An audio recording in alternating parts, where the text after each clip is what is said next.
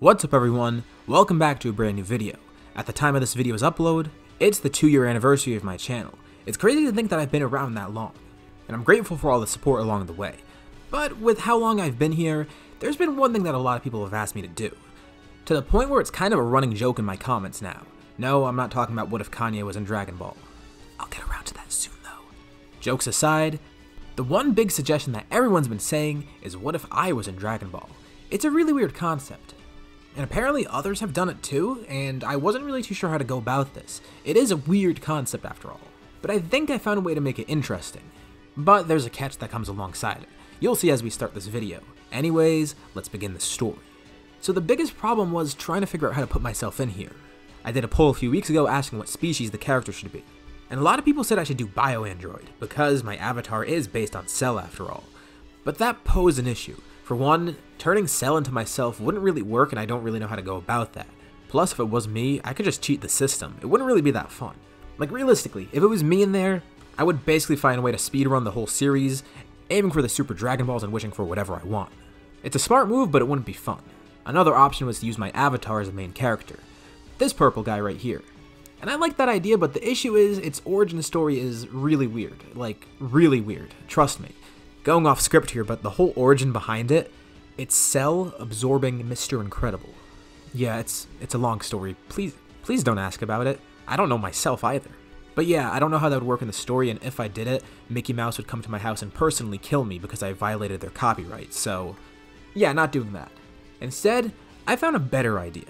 One that makes an original character based on that avatar, and kind of based on my personality. And no, it's not going to be some super strong hero with all the knowledge Dragon Ball that I have. You'll see as we go forward. So, how are we supposed to put a BioAndroid in the series? Well, let's rewind, and give a little backstory on this new character. Let's go back to after the Red Ribbon arc. As we know, Dr. Gero was one of the survivors of the Red Ribbon Army, and then he started creating androids in order to get revenge on Goku. This is where we'll implement a change. Gero is starting to work on his weapon. He wants to make an ultimate android, one strong enough to kill Goku and enact his revenge. And he feels the best way to go about that is to make a bioengineered one. Basically, consider this the beta version of Cell. He wants to try and test it out first.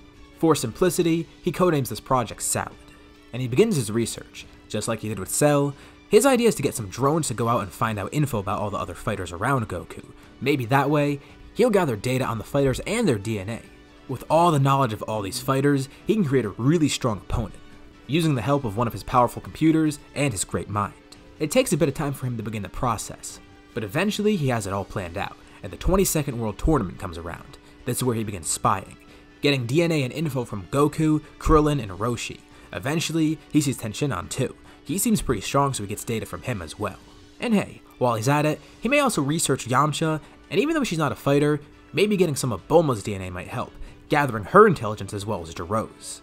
But he still needs more, and luckily for him, this tournament leads into the King Piccolo arc, and he gets some DNA from Piccolo too.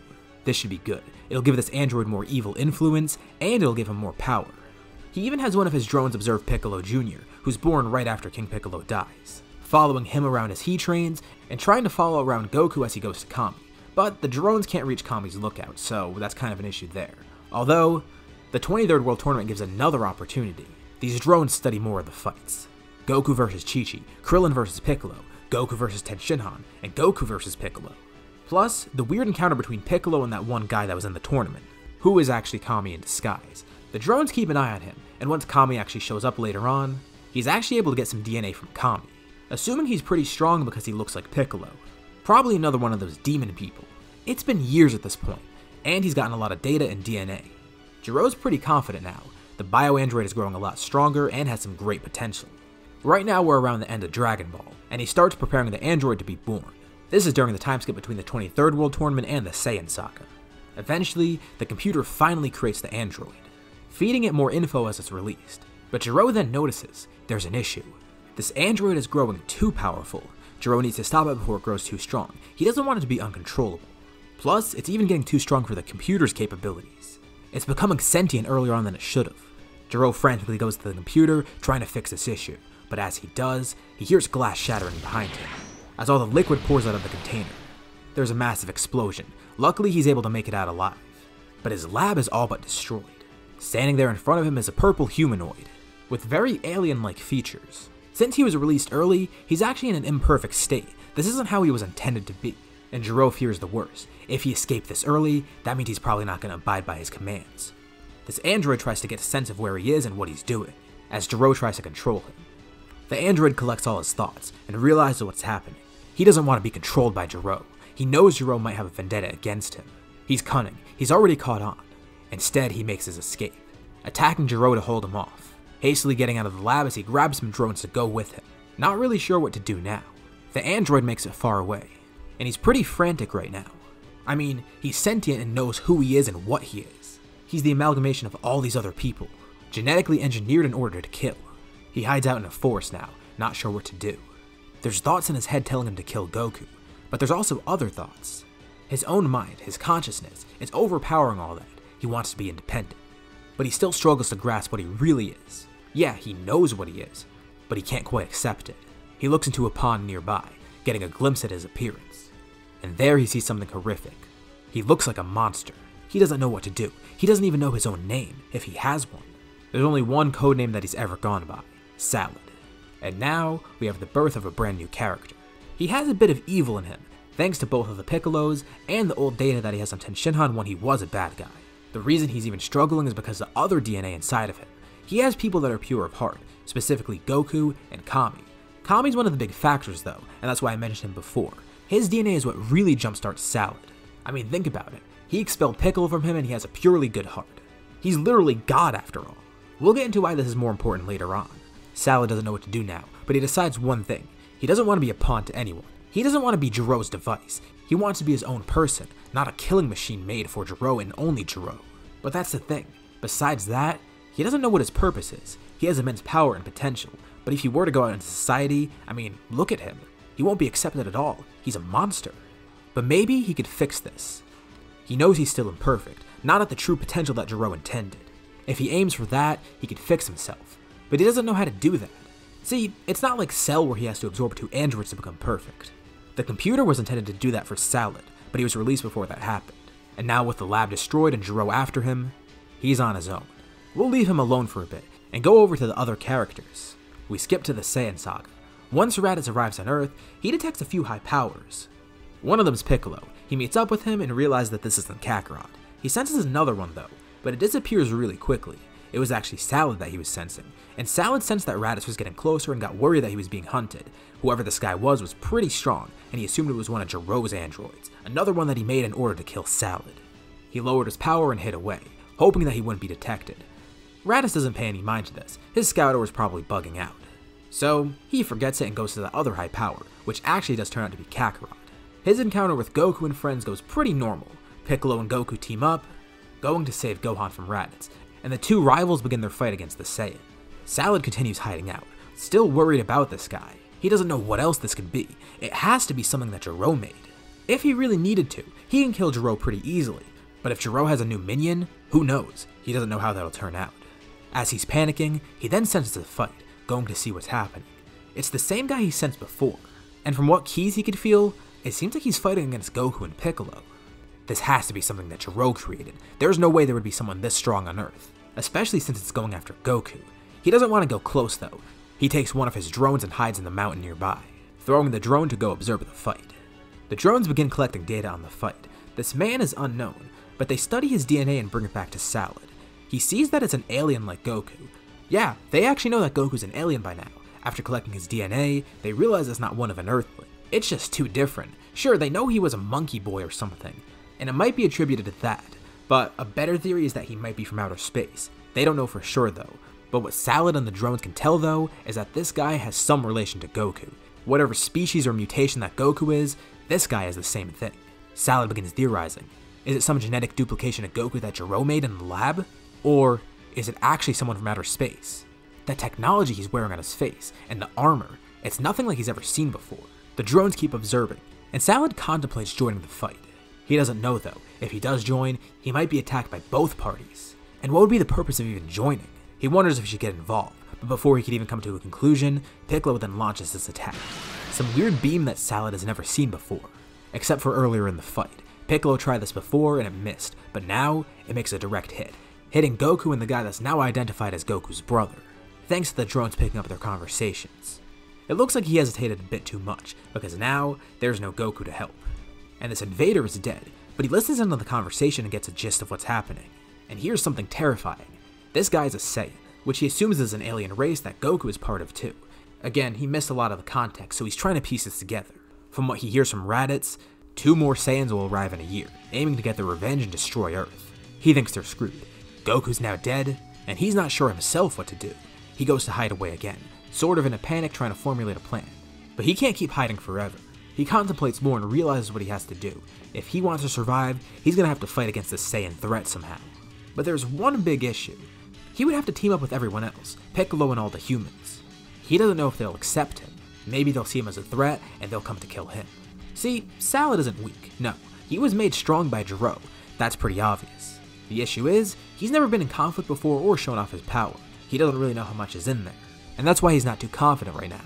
But he's slowly beginning to realize, he could harness this. There has to be something more within him. He just needs to learn more about this power. And there's only one person he can think of consulting. If he goes to the humans, they'll probably attack him. He is a threat after all. But maybe there's one person he can relate to. Let's move forward a bit. Out in the wilderness, Piccolo has started his training with Gohan. Gohan is left completely alone, with Piccolo watching nearby, trying to remain low. Piccolo then senses something. An unfamiliar ki getting closer. Well, at first it seems unfamiliar, but the more he focuses, the more he gets creeped out. He senses Goku, he senses Krillin, Tenshinhan, Yamcha, a bunch of other powers, and most scary of all, he senses himself, and King Piccolo. The Demon King, and himself, the reincarnation of him. Piccolo thinks this might be another threat coming after him and Gohan. He gets ready to fight. But this figure approaches really casually. He begins questioning who he is and why he's here. He looks like some sort of alien, and Salad tries to get Piccolo to calm down, saying he's not here to fight. But Piccolo's not stupid. He thinks this could be a trick, and he keeps his guard up. He tells Salad to explain quickly or he'll fight. And frantically, he begins speaking, giving an abridged version of his backstory. Piccolo's confused. The Red Ribbon Army, they were destroyed a while ago. And now there's this android, and he has all the DNA of all these people around him. This has to be some sort of joke. He wants to know who this guy truly is. He tells him to start talking before he kills him. But then the two of them hear a voice in their head. It's Kami. Piccolo gets mad, telling Kami to not invade his thoughts like that. But he tells Piccolo to trust him. Salad is surprised. First of all, why is Kami siding with him? And second of all, how does Kami even know who he is? Kami begins explaining. He knew of Salad's existence, and know that he's part of Salad now. His DNA is in him after all. Wait, what? This comes as a surprise to both of them. Piccolo's surprised that Kami kept this from everyone, and Salad's surprised that Kami even knew. Obviously, Kami's a pretty smart guy. He always saw those drones flying around. He saw it at the 23rd World Tournament, and the whole reason he noticed it in the first place is because they try to come up on his lookout. I mean, he does dictate who comes on the lookout after all. And he would see this thing trying to make it up there. That's when he started observing more, eventually finding out about the existence of this android. He senses evil in him, but also good. He's conflicted right now. But more importantly, he tells Piccolo that this guy's telling the truth. Not only about his origin, but about his intention. He wants to help against the Saiyans. And he had a good reason for hiding out this whole time. He tells Piccolo to just sense it. He's one of them. The DNA of both Piccolo's and Kami. The DNA of Goku. Everyone else. And he's trying to get some purpose out of his life. He's not a lab experiment gone wrong. It's an independent, sentient, and conscious being. Reluctantly, Piccolo drops his guard, asking him if he's truly up for the challenge. He saw Raditz after all. And apparently the two people heading to Earth are much stronger than him. Especially because he was made to kill Goku after all. Is he really gonna side with him? And Goku's allies? Salad tells Piccolo that his life is at risk too. If he doesn't do this, Earth will be destroyed and he'll die. And after all, if he truly was after Goku, that would just make him Jiro's pawn, the one thing that he doesn't want to be. Piccolo realizes now that all of this is the truth, just like Kami was saying. Well, they have a lot of work to do. Not only does he need to get introduced to everyone else, but it seems he's in a similar situation to Gohan. He doubts his power, but Piccolo and Kami can tell. He has much more potential within him than he knows. And they're gonna make use of that. Piccolo will whip him into shape. If he truly wants to be an independent being accepted by others, he'll listen to Piccolo now. When we left off, Salad met Piccolo, and with some unexpected help from Kami, he was able to convince the Namekian to help him train. Although no one really knows each other, it seems like they're joining forces now. Salad isn't really too sure what to do, but recognizes that he shouldn't go by what Jiro says. Jiro wanted him to kill Goku. Why not go against that by helping Goku? Not to mention, it's clear that Goku's not the bad guy here. Salad's not stupid. He knows Jiro's the bad one. Goku didn't really do anything wrong. It's all some plot from Jiro to get revenge. He brought Salad into this specifically because of that. Therefore, he decided it's best to train with all the heroes. At first, most of his time is spent with Piccolo, who's also trying to juggle training with Gohan. Having an extra training partner is really great, especially because Salad seems pretty strong. No one is too sure about his full strength yet because he's never used it. But Piccolo aims to bring out that latent strength, just like he's doing with Gohan. Not only that, Salad also has a lot of technical prowess. Even though he's never really fought before, I mean, think about it. He's built on all the research from all the other fighters, so he has all their techniques and knows all their fighting styles. He just hasn't used it yet, but as he trains more and more, he begins to realize what truly is in him. It's just as Gero intended. He's an incredibly strong warrior, but just needs to learn how to control that power and access it. It seems to be all muscle memory, and all he has to do is put that to use. One thing that I didn't really discuss too much in the last part is the intelligence of Salad. Not me, I'm talking about the character. I got like a room temperature IQ, in all honesty. Anyways, he has all the knowledge of Gero's computer, and all the other fighters. He'd probably be the smartest in the group, even smarter than Piccolo even. Again, he's also part Bulma. And genetics in Dragon Ball work really weird, so I'm gonna assume he inherits the intelligence too, even though that's not how it would work in real life, but whatever, I'm not gonna question it. Just a weird thing to note. That short spiel aside, his intelligence is actually gonna come in handy. One of the great things is that when Raditz died, they were able to get his scouter. Well, it was all broken into little pieces, but they still got it. And Salad's able to use it and reverse engineer it somehow. Try to get a hold of the tech inside of that, in order to incorporate it within his drones. He's starting to build more and more. Maybe during the battle with the Saiyans, this will come in handy. He can not only gather their DNA, but also get more info on them. Plus, if he implements scouter technology, they could use that power level thing that Raditz had. Although they're not too sure about how that system works, but they'll make do with it. The humans are still kind of wary of Salad. I mean, he is from the Red Ribbon Army after all. After some time, they grow to like him more, but still, there is that suspicion. It's just like with Piccolo. They didn't really trust Piccolo right away, and it took a lot of time for him to gain their trust. It would be kind of a similar situation here, especially now with two villains in the group. They come to learn more and more that Salad's actually really powerful, not only in terms of techniques, but all the abilities he has. He has all of Piccolo's abilities, you know, healing, being able to stretch his limbs, all that kind of stuff, not to mention Kami's abilities, and Goku's. Just like how Cell has, he's able to get Zenkais when he gets hurt. Coupled with his regeneration, it's a really helpful thing. Once he gets hurt, he just regenerates and gets stronger. Although, it's not nearly to the extent that Cell has it. And just like Cell, he doesn't have infinite energy, so it's not like he can do this infinitely. But still, it's useful during training and he knows that he can take advantage of it. Speaking of Goku, he actually wonders what Goku's up to. He hasn't met Goku yet for pretty obvious reasons, but they're sure whatever he's doing, it's effective. Salad's actually aiming for a new form, if anything. He isn't perfect just like we mentioned in the last part, but he can work his way up there. You see, unlike Cell, it's not like he could just absorb some androids and get perfect that way. No. Salad was released way too early. If he had some more years of development, Gero was planning for his perfect form to be made right away. The thing is, all of that data and all that info to get to the perfect form is still within Salad. He just doesn't know how to access it. We'll be talking about this more as the scenario goes on. If Salad continues training and collecting data, he hopes that he can reach the perfect form in this way. And who knows, maybe others around him have transformations too. Maybe he could take advantage of that. Who knows though. As training continues, Salad would probably grow close with Gohan and Piccolo. He's around them more than anyone else. And also, I do want to base some of the character off me like I mentioned in the last part. And you guys should all know by now that Piccolo and Gohan are my favorite characters, so let me have this one. Let this one slide. The group has come up with a lot of new strategies in terms of power.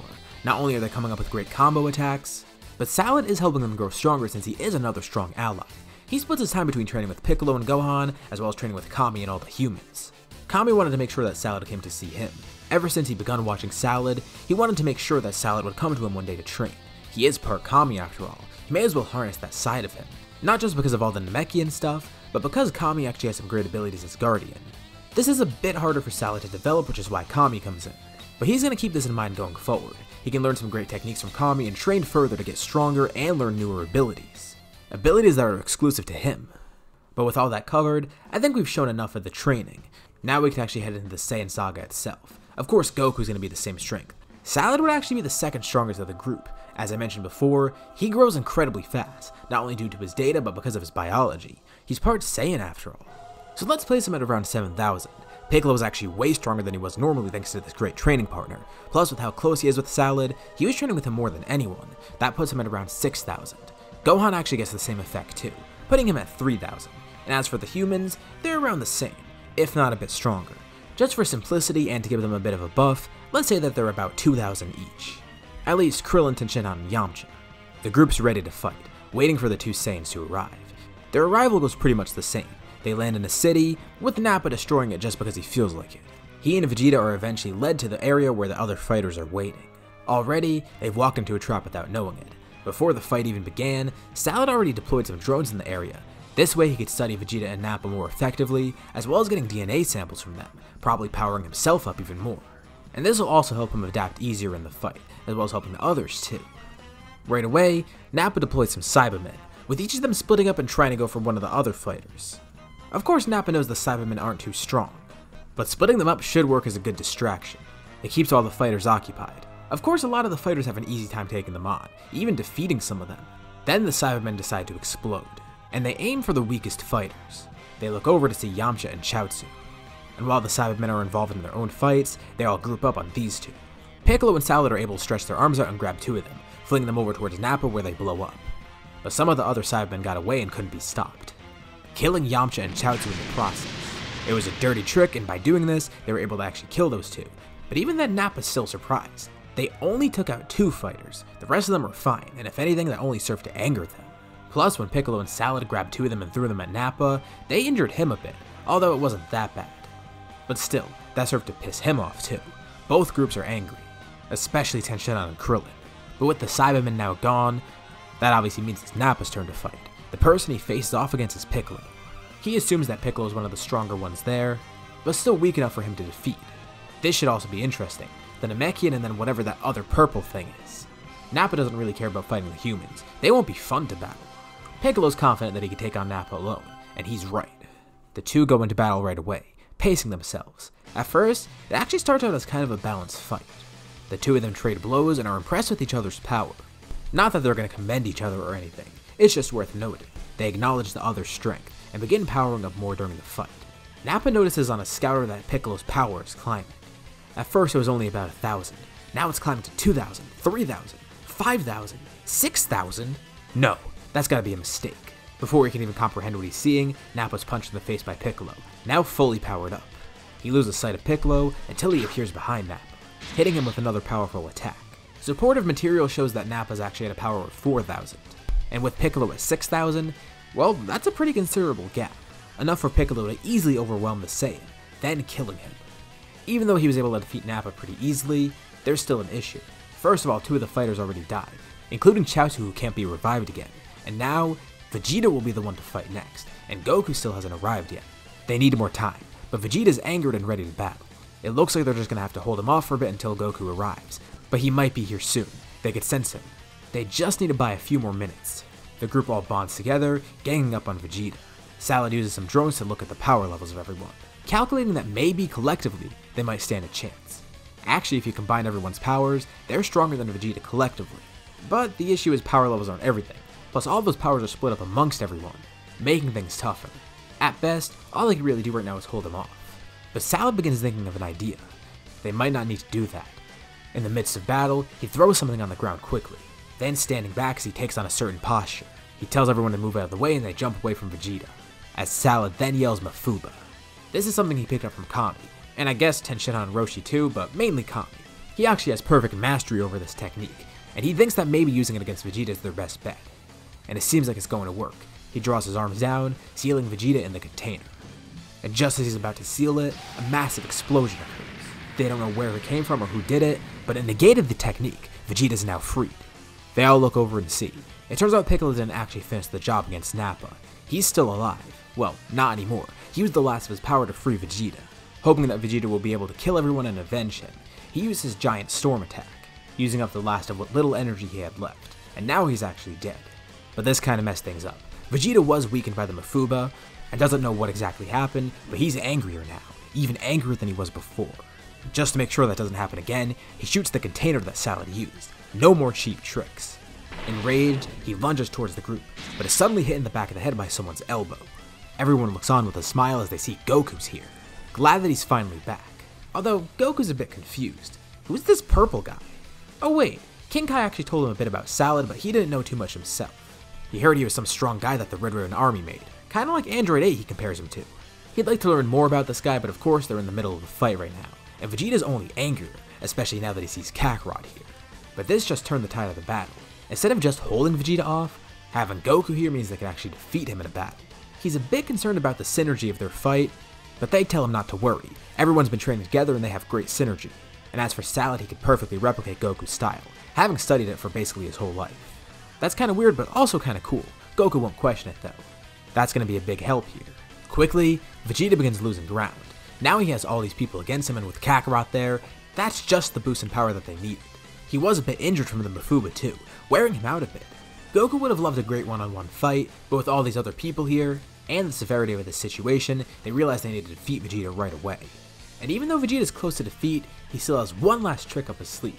Quickly, he creates a fake moon, throwing it up at the sky, then transforming into a Great Ape, before anyone even realized what happens. Salad immediately recognized this, wondering if that means he, Goku, and Gohan will transform too.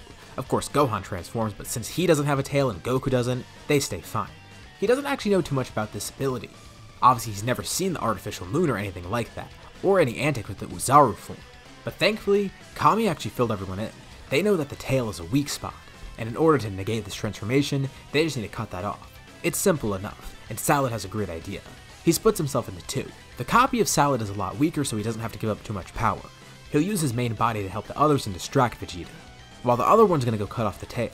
As for Gohan, right now he's fighting Vegeta and acting as the main distraction, with Krillin confident enough to try and cut off Gohan's tail himself. He and Salad's clone coordinate their attack. Together, both of them create a Kienzan. Gohan doesn't notice because he's completely berserk right now in this state. Obviously Vegeta has full control, but he doesn't notice Salad because he didn't know that he made a clone. So, just as quickly as he transformed, he returns back to normal. And with that done, he has no means of escaping, no way to win, and no other tricks up his sleeve. He's on the ground at the mercy of everyone, and most of them think that they should kill Vegeta, but Goku decides they might want to spare him, just like he did originally. I feel like not much about that decision would change, and they would all trust Goku's judgment as Vegeta goes away. But still, there are some differences with how this arc ends. For one, Goku was a lot less injured here. Instead of basically his entire body being broken, he's in pretty good shape. Sure, he has a little bit of injuries, but it's not that bad. Same goes for everyone else too. Not to mention, Tenshinhan and Piccolo are alive. Originally they died. And obviously Salad's here too. But they didn't get off scot-free. Yamcha and Chaozu are gone. Sure, they could revive Yamcha, but they'd still have to wait a year for the Dragon Balls. But as for Chaozu, that's kind of an issue. He's already been revived once, so they can't do it again with the Dragon Balls on Earth. But Krillin has a great idea of where they can go to find more. Namek. If Namek actually has Dragon Balls like Earth, maybe they could revive Chaozu and Yamcha. And they wouldn't have to wait a year to revive Yamcha either. It's a good idea and it might actually work. And with Goku in great shape, and more fighters overall, it may be a safe trip. Or at least, they hope so. They begin planning for this. And in the meantime, let's go over to Dr. Gero.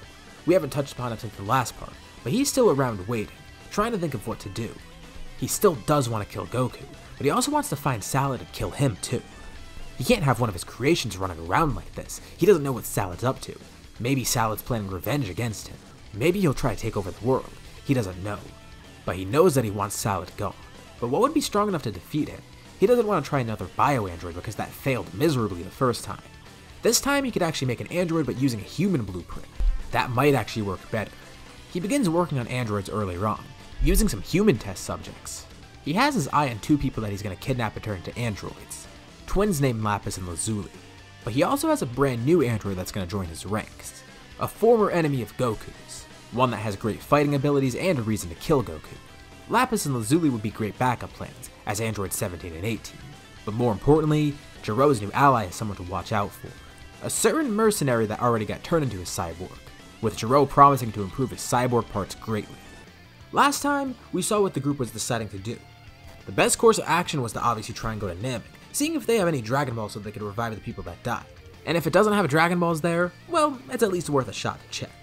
I'm going to make one minor change to the last part, one that I didn't really clarify too much. They did spare Vegeta, but instead of him going away, he's going to stay here. Even though everyone hates him, they might be useful for him. Maybe in the future they could help him defeat Frieza. And if he goes with them to Namek, maybe he can get Dragon Balls for himself. He's interested and wants to go. One of the great things here is that Goku can actually follow them this time. Instead of him falling behind because he needs to heal, he's actually okay. His injuries weren't too bad. Sure, he is beat up a bit, but nothing a few days of rest won't fix. He'll be joining everyone on the trip, and pretty much the whole group's going, besides Yamcha and Chaozu obviously. As for Vegeta, he's obviously the one that's beat up the most. And as you could probably guess, they don't really know what to do with him. He is a bad guy after all, and they could just leave him here on Earth, but they don't really trust him alone. It's probably better for them to bring him along. That way, they can make sure he's actually okay, while also making sure he doesn't pull any stunts on Earth. And they don't really expect the need for any sort of firepower, but if they do actually need to fight someone, Vegeta's another fighter that they could use help from. Think about it, once he heals, he'll be more of a help if anything. He's gonna get a lot stronger from getting a boost in power. Especially considering how his injuries are worse than pretty much anyone else's. Like I said, the group doesn't think they need that many people, but they all want to go. How often do you get to go into space? I mean, it just sounds fun to do regardless. So they're all gonna end up going, which will actually work out well in the end considering what's gonna happen later on, and you'll see as this part continues. They just think the idea of space travel is cool. So the whole group is pumped up.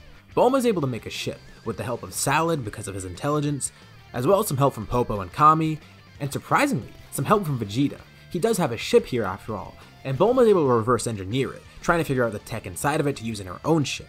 It's a weird but also fun experience for her. She gets to see all this weird alien technology, not only from the Saiyans, but the ship that Kami arrived on Earth in. Plus, working with Salad is a kind of weird experience for her. He is a bug android looking type thing, but it's interesting to see how he works. He is smart after all, and she's able to tell that pretty easily. He has a lot of Jiro's knowledge too, which could be pretty useful, not to mention a lot of her knowledge, so he works well with her. It takes some time, but they're able to finally build a ship, including some interesting technology on there, such as a gravity chamber suggested by Vegeta, considering how Earth's gravity is so weak compared to something like Planet Vegeta. The ship is massive and has its own training area, so all the people on the ship can actually train in that gravity room. Since it is going to take some time to actually get to Namek, they'll need something to do. Training's the perfect thing. They'll get stronger on the way there. With all the arrangements set in place, they all board the ship and head off to Namek, leaving Earth. Since we talked about him a bit in the last part, let's talk about Jiro now. As I mentioned, he has a brand new android, one that he could trust, another Red Ribbon collaborator, someone who also hates Goku. He has a lot in common with Jiro. He probably hates Goku more than him actually. I mean, look how Goku scarred him. Obviously the person I'm talking about is Tao, who's already been turned into a cyborg, but not really a great cyborg. I mean, there's no infinite energy or anything. Look how he lost to Tenshinhan in the 23rd World Tournament. If he were an android that Jiro made, he would have been way more powerful. The great thing is, with him already being a cyborg, it's not too much to change with him. Jiro already has what he needs to work with. The cybernetic parts are already installed on Tao. All Jiro needs to do is upgrade him, which shouldn't be too tough. This is pretty interesting for him. It's the first time he's actually working with humans to turn into an android. He does have a project way down the road for androids 17 and 18, but it's better to work with Tao first, someone who's already got these parts installed and someone who's willing to collaborate. Obviously Tao would agree to this, getting modified to be stronger and to have infinite energy. That's great, it'll allow him to defeat Goku easily. Not only satisfying himself, but satisfying Jiro in the process. So, Jiro begins working. His goal is to eliminate Salad as well, since he is a rogue agent and he doesn't really trust him. For all he knows, Salad is plotting to come back and kill him sometime. Not to mention he teamed up with Goku of all people. He doesn't want that. He can't have one of his creations running around acting good. And because of that, he only has two simple goals right now. Kill Goku and kill Salad. And like I mentioned, he does have plans for other androids, including 17 and 18 who are also human-based androids, but he hasn't started those yet. He would like to make another bio-android though, and he actually does have plans for a concept called Cell, but he isn't entirely sure, just as I mentioned last time. It may be a little bit too risky. I mean, the last time he made a bio-android, look what happened. He doesn't know if Cell would be the same. If he does start working on Cell, it would take longer, and Cell might not even obey him. He is a pretty similar concept to Salad, so he's not too sure if he wants to create Cell, but he'll keep that in mind. However, he does continue building other androids as well. He's not just going to work on Tao. He may also modify himself in the future, turning him into an android. Alongside all that though, he's planning to possibly build the best artificial human yet, a project simply titled Android 13. Oh yeah, he's finally being brought into one of my scenarios. With the group leaving now, this gives him a lot of time to work on building these new androids, specifically his favorite project so far, Android 13. Modifying Tao is great and all, but having another android, that would be even better. It would assure that they'd get stuff done. Besides this project labeled Android 13, he is working on some other side projects, 2 androids to go along with him, 14 and 15. Slowly but surely, he's building his army. Tao, 13, 14, 15. And in case those don't work, he has plans for 17, 18, 19, 20, even Cell. He's got so much on his mind, and he's confident. If one thing fails, he has another project, and if that fails, he can go on to that. But as far as he's concerned right now, Tao and Android 13 should be enough, as well as 14 and 15 along with them. Work begins on the Red Ribbon Redneck. And with that covered, let's go back to the main group on Namek. We'll see more of the Red Ribbon androids in the next part. Obviously on the way to Namek, everyone's going to be gravity training. It's the best thing to do right now. And it was a great suggestion from Vegeta. It's a really effective form of training, and they do need something to occupy them in their downtime. Of course, this would make everyone a lot stronger. We saw this with Goku on his way to Namek in the original series. He got really strong, multiple times stronger than he was before. So, the same is going to happen with the group. Let's cover some power levels a bit because that's an easy way to show where they are in terms of strength. Salad would be at the top. With his great potential as a bio-android, we'll put him at around 180k. I know he's based on my character and he's kind of a self-insert, but I promise I'm not doing it to show favoritism. It's just because he's a bio-android, and realistically if he were training, he would be like this. And to be fair, I could make him way more overpowered than he is. But I think this is fair, so don't judge me, don't judge me. That little tangent aside, for Goku, he's at 150k, the second strongest of the group. Vegeta would be around 100k. Since he's injured, he wouldn't be doing too much training, but having a Zenkai boost would help him grow. As for Piccolo, he's at 80k, with Gohan close behind at 60k. The humans are also a lot stronger than normal, but they're the weakest of the group. Tenshinhan and Krillin are both at 30k, with Yamcha at 25k, thanks to all his training on King Kai's planet. He's there with Chaozu, who's at around 9k. Yeah, they're not going to be involved in this part, but let's cover them anyways. Throw them a bone so you guys know what they're up to. They're not just waiting there in Otherworld doing nothing. And yeah, that seems pretty weak, but considering how strong Yamcha is in the main series, this is actually way better than where he was at this point. After some more travel time, the group finally arrives on Namek. But when they get there, they notice something weird out in space. There's other ships flying around, and Vegeta then realizes they must have been tracked somehow. They were working with the Frieza Force technology after all to make their ships. And he begins to realize they may have actually forgot about something. Maybe one of the technologies had some sort of tracker in it. No, that actually isn't the case. Salad and Bulma knew that this may be an issue, so they made sure to remove any sort of tracking devices. They must have had someone watching, if anything. And that theory is actually correct. Without anyone knowing, Frieza actually sent some scouts to Earth, and they went to see what happened with Vegeta, but actually found out that everyone's going to Namek, which is why they followed them here. Right now there's only a few different ships here, but regardless, this means Namek is now under siege because of them, and they know they need to stop it, also feeling bad because they led everyone here. The group begins by splitting up. Vegeta goes with the humans, Salad goes with Piccolo, and Goku goes with Gohan. 3 groups should make it easier to find the Dragon Balls, but if they encounter any Frieza Force members, they could easily defeat them as well in groups. Everyone is easily able to wipe out these soldiers after all. I mean, think about how strong they are compared to everyone here. They're really weak, so it's not really too much of an issue. Even the Namekians are joining in to help. I mean, it is their planet after all, and they don't know why these people are here, but everyone explains. And the warrior Namekians are obviously going to fight for their planet, joining these other people. They accidentally started a rebellion against the Frieza Force, and Vegeta is loving every second of it. This is amazing. It's exactly what he's wanted all this time, and maybe they can finally cause the downfall of Frieza, even if it's inadvertently happening. The group does feel bad though, as I mentioned before. They think they led Frieza's army to this planet. Vegeta mentions this to one of the Namekians as they're fighting Dodoria, and it's good because Dodoria retorts by saying they were actually spying on everyone. They were going to come to this planet regardless. Frieza's known about the Wish Orbs for a while, even if they were just a rumor at that point, and he has had his eye on this planet for a while. If it's any consolation, he tells Vegeta they would have attacked this planet anyways. Vegeta and his pals just caused them to come here earlier. But Zarbon tells him it doesn't matter. They're gonna die regardless. Whether or not they came here now or later, it doesn't matter. Too bad for him though, because right after he finishes this sentence, Vegeta one-shots both of them. So much for all that bravado. A lot of Frieza's crew is getting wiped out. There's only a couple people left. The Ginyu Force who aren't here yet, and Frieza himself. With all these developments, of course Frieza's gonna decide to send the Ginyu Force in. But there is an issue with that. While there are people that would love to fight strong fighters like this, 2 of those people are Piccolo and Salad. And even though Salad does have some Saiyan DNA with him, those 2 are a lot more methodical. They see these space pods arriving and decide maybe it's best to destroy them before they even get onto the planet. Yeah, it would be a challenging fight, but why go through that effort? They could just kill them now. The 2 send a couple blasts into space, and before the Ginyu Force even gets into the atmosphere, their ships are blown up, leaving them to die a cruel death in the vacuum of space. Kinda messed up. But you know what? It was a smart move, and they wouldn't have to deal with any of their weird gimmicks. And this is the tipping point for Frieza. He was already pissed, but this just makes him even more angry. They're wiping out his whole army with no casualties on their side, and they just killed the Ginyu Force with a dirty trick, not even waiting for them to arrive. I mean, it was a smart move, but still, it was dirty. He'll fight them if he needs to then. And his first targets will be the people that killed the Ginyu Force, Salad and Piccolo. He arrives on the planet, looking around to see where they are. The rest of the group senses this too. With Frieza's huge power, they know he's here. Goku's group, Vegeta's group, and all the Namekians decide to head over there, giving Piccolo and Salad some support. Vegeta's amazed. This may actually work. They destroyed all of Frieza's army, and the only person left is him. King Cold is somewhere out in space, and it seems like he may arrive sometime soon, but as for now they could just defeat Frieza. He's still unsure, but they might actually be able to pull it off somehow. Hopefully things end up well for them. Frieza can tell he's going to have some fun. His scouter's going haywire. Everywhere he detects power levels, there's dozens of people fighting against him. Namekians, Earthlings, even Saiyans. But even though he's way outnumbered, he doesn't feel that he's outmatched. His pure strength should be more than enough. Not to mention, his anger's going to help guide him. Before encountering Frieza, it's important that the group gets back to full health. They're not sure if they want to use their Senzu beans just yet, but luckily they don't have to. Obviously there's a lot of Namekians able to heal. And guess where they are? Planet Namek. So they have a lot of them in abundance. Everyone's able to get healed.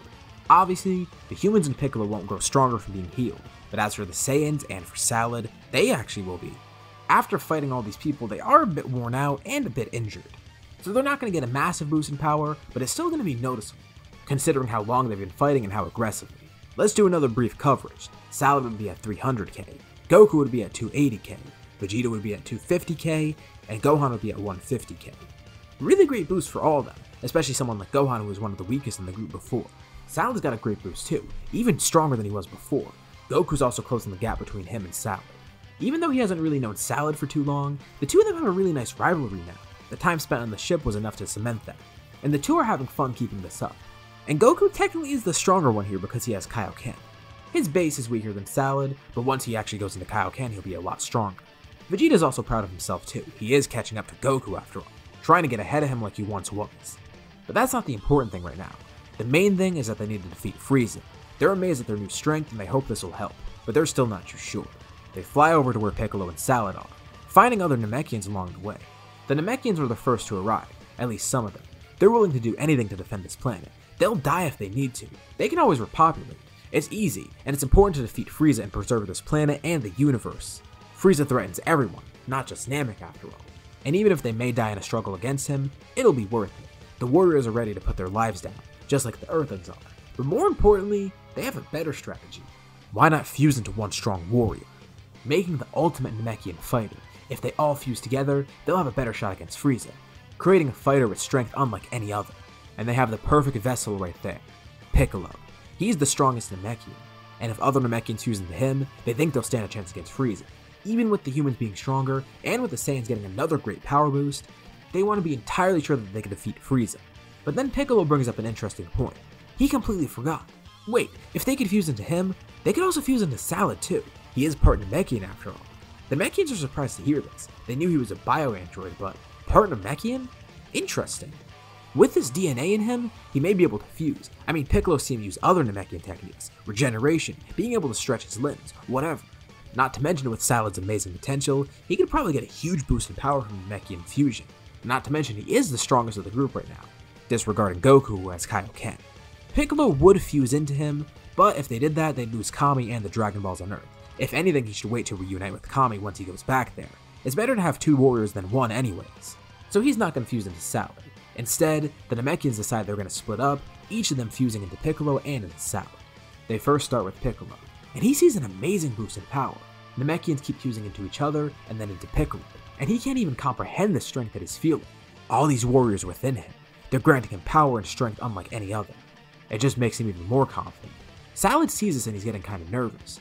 The Namekians are giving up their lives, and he's not even sure if it'll work, but it's at least worth a shot. Piccolo assures him that it's okay, and he should go ahead with it. And reluctantly, Salad agrees. Some of the Namekians fuse into each other, and then fusing into Salad. Frieza's getting closer and closer, and then he senses something on his scouter, a huge power level nearby. Hold on, this can't be right. It's a couple million and it's rising. And that's not all. There's another power right next to that one. That power of 1 million is Piccolo's, and right next to that is his student Salad, who has a power that's continuously increasing. But something's changing. Piccolo notices. Salad isn't just growing stronger. He's starting to morph into something else. He begins glowing. Wait, is he transforming? Then Piccolo realizes, this must be it. Inadvertently, through Namekian fusion, they may have helped him get closer towards perfection. He's not entirely sure that this will bring him right towards that, but he knows for sure that this will be a step up. Frieza continues flying over, and just as he's about to land, his scouter explodes. A brilliant flash of light covers the area. Everyone else sees it too as they're flying over. The bright light that Frieza saw disappears. He continues flying over, wondering what he just witnessed.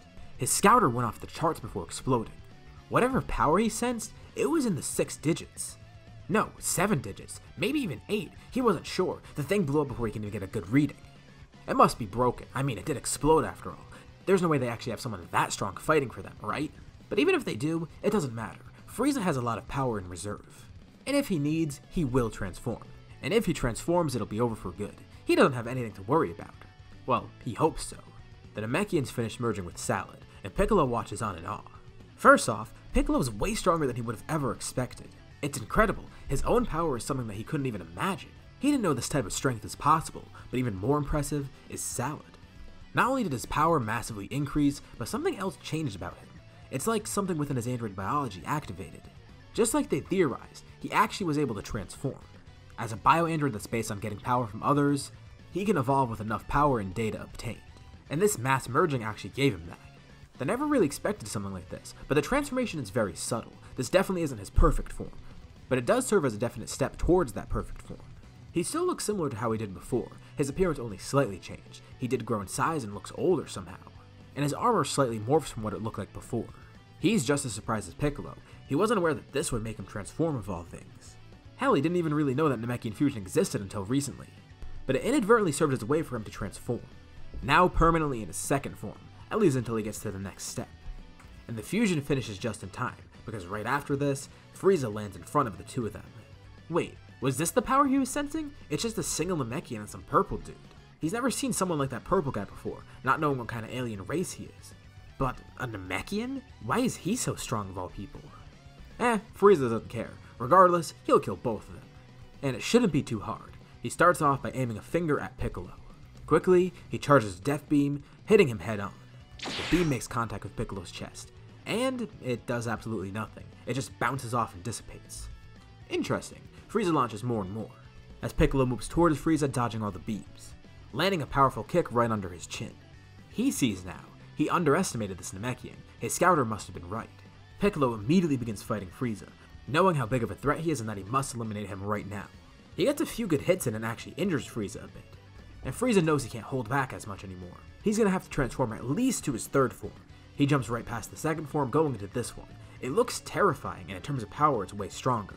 But still, the two of them aren't really phased. Piccolo tries to attack and learns that Frieza's a lot more durable now, but still not immune to Piccolo's power. And even better, Salad is still there. The two of them team up, attacking Frieza 2v1. And during this team up, Salad actually gets a great idea. He sticks out his tail, stabbing Frieza in the side, catching him off guard. Frieza shrieks as his power is absorbed from him, creating a death saucer in his hand and slicing off Salad's tail. But it's too late. Salad already took a good chunk of energy. Not to mention all of that data on Frieza that he gets from absorbing him. Oh, and as for his tail, he just regenerates that. And Frieza comes to realize that these guys must be really annoying to fight. He's gonna have to go all out. They're both powerful and can regenerate, and as far as he knows, that guy Salad must have copied his moves somehow, because now he's fighting him perfectly, using a lot of his techniques. Salad prepares to finish it off with the Death Beam, but as he launches the beam, Frieza powers up and begins transforming. The act of him powering up alone actually destroys the beam, with Frieza then completing his transformation. And just as he does, the rest of the group finally arrives, surprised at what they see. They see someone that they think is Frieza. It looks like him, but he's different somehow. Obviously some of the group hasn't seen him yet, but Vegeta, he doesn't recognize Frieza. He wasn't aware he could transform to this level. But also they see Salad. He transformed too, and they could sense Piccolo's energy. He's so much stronger than before. They wonder what happened. But Piccolo says they'll explain later. Right now they need to defeat Frieza. But the group feels kinda unsure about it. Of course they're not gonna back down, but still. Frieza is so strong now that even with Salad and Piccolo's power up, they're not sure how they'll be able to accomplish that. But there's actually a couple good things working for them. For one, Piccolo did deal some damage to Frieza while he was in his first form, and that doesn't just go away from him transforming. He's gonna retain that damage. Not to mention, Salad stole a lot of his energy when he was in his third form. So even though Frieza's in his final form, he's still pretty injured. And even if he powers up into his buff 100% form, he's not really gonna be at 100%, more like 50%. Their effective fighting strategies have actually weakened him by half, and as you can assume that's very helpful. Not to mention Goku's there now, and by utilizing Kaioken, it helps even the fight even more. Goku also doesn't want to use a Spirit Bomb, but he needs a distraction for that, and Gohan actually has a really good idea. He decides to retreat from the fight, going to gather the Dragon Balls in order to summon Porunga. Not only will this allow him to get the wishes, but it'll distract Frieza, allowing Goku some time to charge the Spirit Bomb. Gohan slips away from the group as they hold Frieza off. And angered, Frieza asks how this is possible. Who are these people? And why is Vegeta with them? Vegeta does the honors in introducing them. That guy in the orange suit, Kakarot, he's another Saiyan. The purple guy, an android, genetically engineered to be the perfect warrior. And Piccolo, according to what he said, he's a fusion of Namekians now, the strongest of the race at the moment. And those two Baldies, they're Earthlings, he thinks. He doesn't really know. They don't really look too normal. I mean, one guy doesn't have a nose and the other guy has 3 eyes. But whatever, he doesn't want to ruin his cool moment. And he doesn't need to unnecessarily bully Tenshinhan and Krillin. But Vegeta tells Frieza one thing that he needs to know. They're here to defeat him. Goku butts in and says they're actually here for the Dragon Balls, but Vegeta turns around and yells at him, "Don't ruin the moment." He had a really cool speech going on there. Goku apologizes and the fight continues. And Frieza begins to notice, Goku's not actually fighting that much. It's mostly Piccolo, Salad, and Vegeta doing it, with Krillin and Tenshinhan lending support. And then Frieza realizes, wait, one of the people's missing. There was another fighter before, it was some kid or something. His eyes start scanning the area, but he can't find anyone. Wait, where did he go? They're planning something, aren't they? And suddenly, the sky turns black. Frieza doesn't know what's going on, but then in the distance he sees a giant dragon. And he's pissed. He knows exactly what happened. That kid slipped away to get the Dragon Balls and summon the dragon. He's going to steal the wish. In his rage, Frieza begins rocketing off, but before he can even leave, he's then shot out of the sky by 2 Makanko Sappos. A simultaneous attack from Piccolo and Salad. Frustrated, he powers up, going into his full power mode. He jumps back up and is about to fly off, but before he does, he looks up and sees something behind Piccolo and Salad. With the area now completely dark from the clouds, he notices a weird blue glow. His eyes trail upwards and he sees. He shoots a laser at it, not knowing what it is. But the laser does nothing. He shoots more and more, and then suddenly it's thrown towards him. Goku flings his hands forward, launching the Spirit Bomb. Frieza's confident that he can take it on, and begins trying to push it back. But as he pushes, it starts hurting him. He feels pain. This attack's actually too strong for him. But he maintains his demeanor. He says that it's nothing. He can push it back. He can counter this. But as he tries to, he's then hit by attacks from below. The other 5 fighters keep attacking him. And this is not only enough to injure Frieza, but also throw him off guard, allowing the Spirit Bomb to get closer and closer to actually killing him. Goku gives it one last push, and the rest of the group continues attacking Frieza together. And they suddenly feel a huge burst in power. Little do they know, Gohan actually had a 3rd wish. He had to use 2 of them to revive Chaozu and Yamcha, obviously. But that 3rd one he didn't want to go to waste. He asked Porunga to heal all the fighters, and this gives them just enough power, just the amount that they need. The Spirit Bomb finally swallows Frieza whole, causing a massive explosion that illuminates the area. And as the blast dissipates, the clouds do too. The dragon is gone. Gohan has made the wishes. And the Spirit Bomb actually did the trick. They had enough people fighting Frieza and enough power to actually overwhelm him. They can't believe it. They defeated him and won.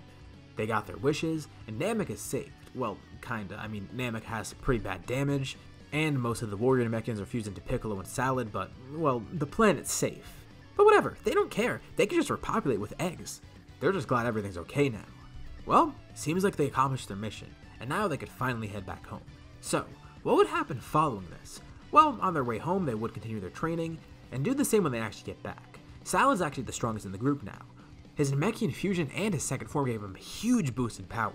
He can tell he's getting closer and closer to the power that he needs to reach his perfection. He's obviously not quite there yet, but he's on the path to getting it. He's glad that he's making progress, as is Piccolo. It seems the students finally surpassed the master.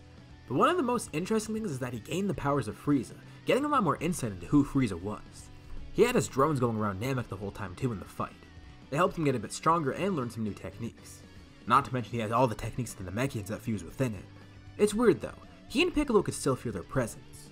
Even though they have no control of the body, they feel the Namekians watching over them somehow. The Namekians will stick with the 2 of them forever, and they'll make sure that the Namekian sacrifice wasn't in vain. And now, Yamcha and Chaozu are back, and they've actually learned some things from King Kai. Just like Goku, they now have Kaioken and the Spirit Bomb. And they actually kinda wanna go back to King Kai's, well, without the dying part, but maybe Kami could pull some strings and get them back there to train, and they could bring the other humans along too. They're pretty hyped up, and this serves as a great motivation for them. Yamcha's actually surpassed the other 2 humans, not only in terms of his base strength, but with the fact that he also has Kaioken. Too bad for Tenshinhan and Krillin though, and Chaozu I guess, but he never really expected to surpass them. But that pretty much wraps this arc up, and now we can go into whatever's next. There's a little period of peacetime right now. Obviously, Goku's still going to be training, as is everyone else. But it's not like they're training for a death match or something. They're just training for fun and to get stronger. One day, Goku is at home training with Gohan outside. They wonder if there's a way to surpass their limits somehow. Salad was able to transform, and even Frieza was too. They wonder if it's possible for Saiyans to transform. Not just power boosting techniques like Kaioken, like an actual full-blown transformation. Vegeta mentioned something about a Super Saiyan or whatever. They don't know what it is or how to get it, but they're aiming for whatever that is. It's just trial and error at this point. They're just hoping to stumble upon it by chance. During their sparring match, Goku sees something fly out of the woods.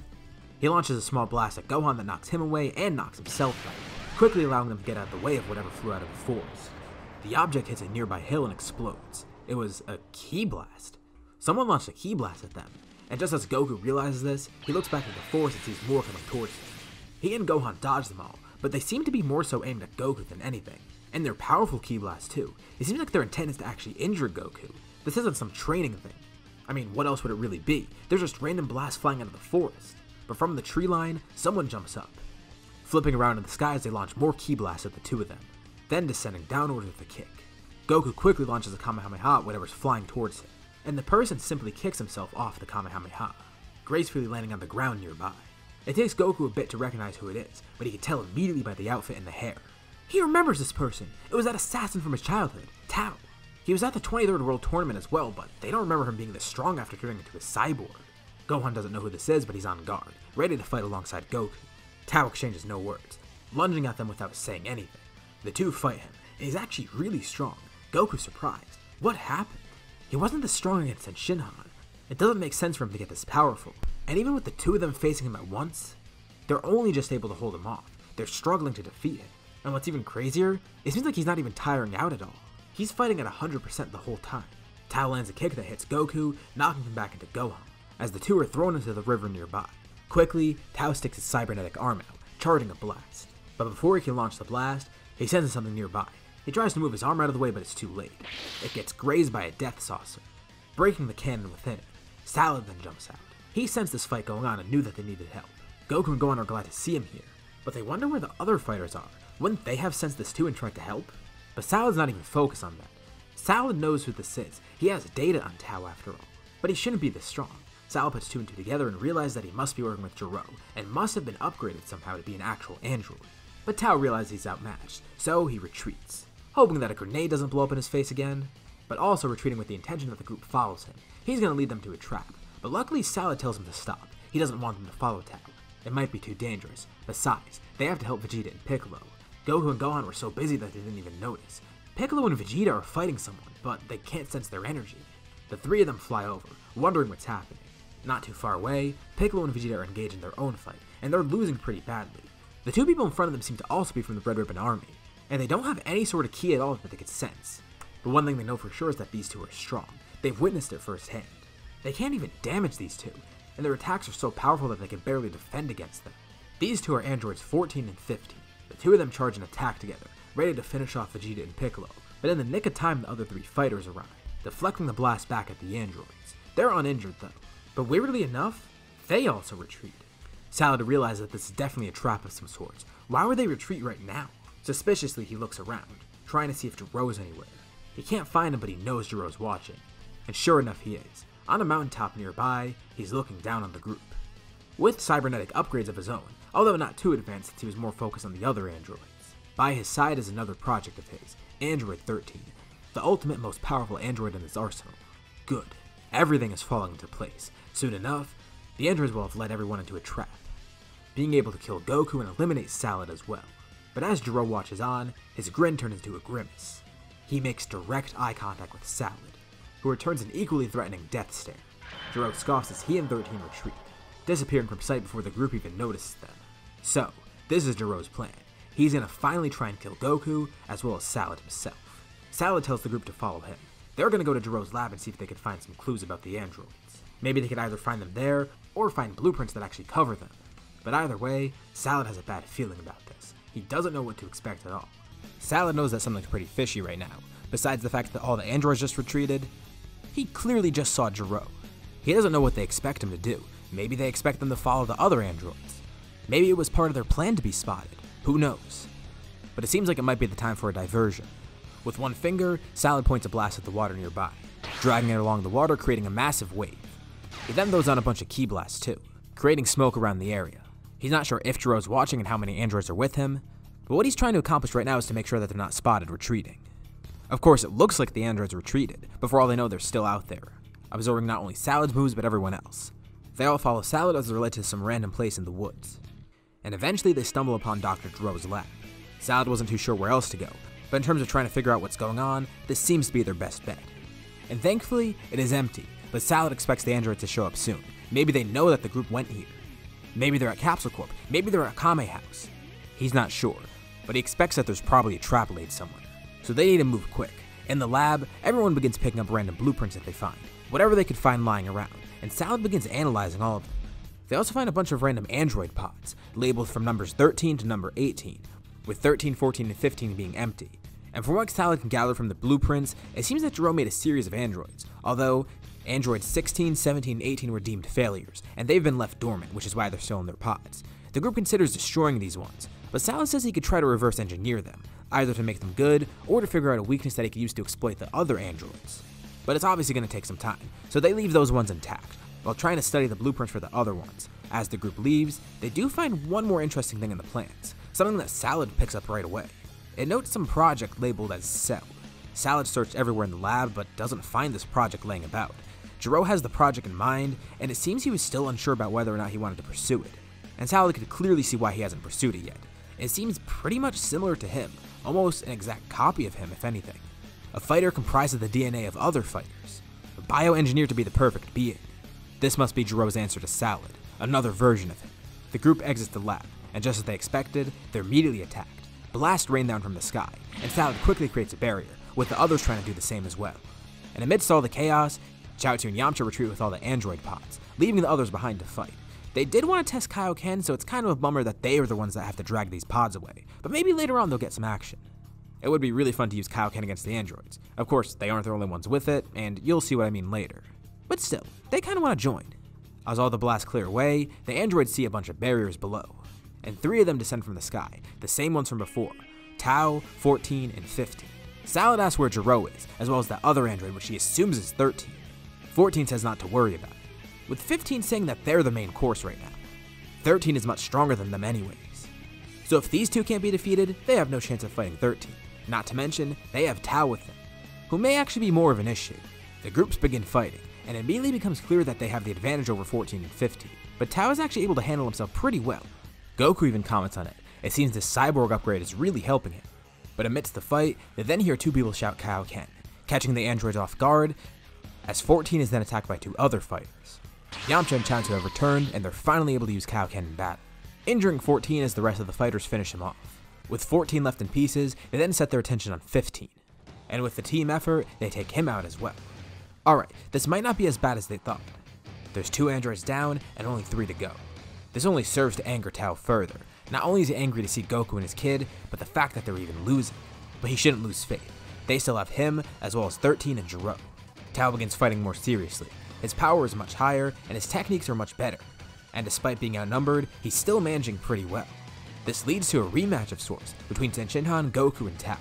And they've paced themselves long enough. They can let out more of their full power. The 2 of them begin powering up more and more, and they start seeing an advantage over Tau. He's not the only one who's improved over this time period. And the funny part is, they did it all naturally. He had to get upgrades to do so. He can't believe he's being overpowered by them. And just when they're about to finish the fight, they launch a blast at Tau, although it's blocked by someone. Jiro quickly entered the battlefield, not only jumping in front of Tau to protect him, but to absorb the energy blast and get stronger himself. They finally coaxed him into fighting. But it's not just Jiro that jumps in now. 13 also lands on the battlefield. And even with 2 androids defeated, they still seem very confident. And Salad gets a pretty bad feeling about this. Seeing Jiro, he immediately sets his sights on the Doctor, tackling him and grabbing him as they're launched far away. They land in the woods nearby, as the showdown between Creator and Creation begins. Jiro clearly isn't that strong, at least not even as strong as the other androids. It's very obvious that he's outmatched here. Sure, he's able to absorb Ki Blast, but in terms of raw physical strength, it's nothing amazing. But that's not the point here. Salad knows that Jiro wasn't a threat physically. It's more so whatever he had planned, and the fact that Salad wanted to settle this one-on-one. It's not like he has anything to prove though. He just wants Jiro out of his life. Jiro tells Salad that he was supposed to be the ultimate creation of his, but calls him an utter failure. Had he been loyal, things would have been so much better. He could have been stronger. He could have been perfect. And none of this conflict would have ever happened. They would have just dealt with Goku, and that would have been that. But Salad doesn't care what Gero has to say. He's completely unfazed by Gero's words. He's made himself a better fighter than Gero ever could have. All through his own training and experiences. Sure, he's not perfect, but he's on the path to becoming perfect. One day he'll be there. He'll obtain his final form, and grow stronger from there on out. And the best part is, he's free to do what he wants. He's not a slave to Gero's will. Gero says it doesn't matter. Even if he's defeated, the group doesn't stand a chance against his newest creation, his ultimate android, Super Android 13. With a single swipe, he bisects Dr. Gero, taking both arms off in the swing. And with Gero literally disarmed now, Salad launches a blast that completely destroys the Doctor. It'll be interesting to see how 13's gonna act without a commander. And if anything, this helps reinvigorate Salad, the main source of his anxiety, everything that he was worrying about. He finally got rid of it. And the threats that he's facing right now, he's not worrying when they're about to appear. They're already here. He just has to manage them. He flies back over to the group, witnessing an encounter with 13. 13 and Tao have teamed up, and it seems that 13 is surprisingly powerful. The two of them together are actually enough to overwhelm the group. 13 is pretty strong, clearly much more powerful than the other androids. Salad continues wondering, is this what Gero meant when he said Super Android 13? Or was that implying something else? That maybe he can go beyond where he is now? Obviously, Gero is capable of making androids that can transform. I mean, look at Salad. As the group continues working together, they're eventually able to overpower the two androids. Just barely though, and it seems that this battle might be over. Cyborg Tao is on his last legs, and as for Android 13, he still seems relatively okay. But they have one last trick up their sleeve, something that Android 13 was saving just in case. Near the destroyed remains of Androids 14 and 15, some of the scattered pieces of them begin vibrating. The parts fly over to Android 13. Some go into his head, and some go into his chest, and it seems they assimilate with him somehow. They're not sure what's happening, but they can tell it's not good. And Tao watches on, smiling and laughing. Surely now the group will meet their demise. And he continues laughing as his fellow android begins transforming. 13 bulks up. His skin begins turning blue. His hair becomes orange and spiked up. The transformation completes, and Salad finally sees what Gero was talking about. This is what he must have meant. Super Android 13 was a transformation, a merging of the three androids. All the fighters gang up on him, in a desperate attempt to try and defeat the android. But clearly they're too late. They had their chance with regular Android 13, but with him transforming, they're completely outclassed now. 13 scans all the fighters once more, communicating with the supercomputer. He could tell how far ahead he is of them, not to mention, he could predict how they're gonna fight.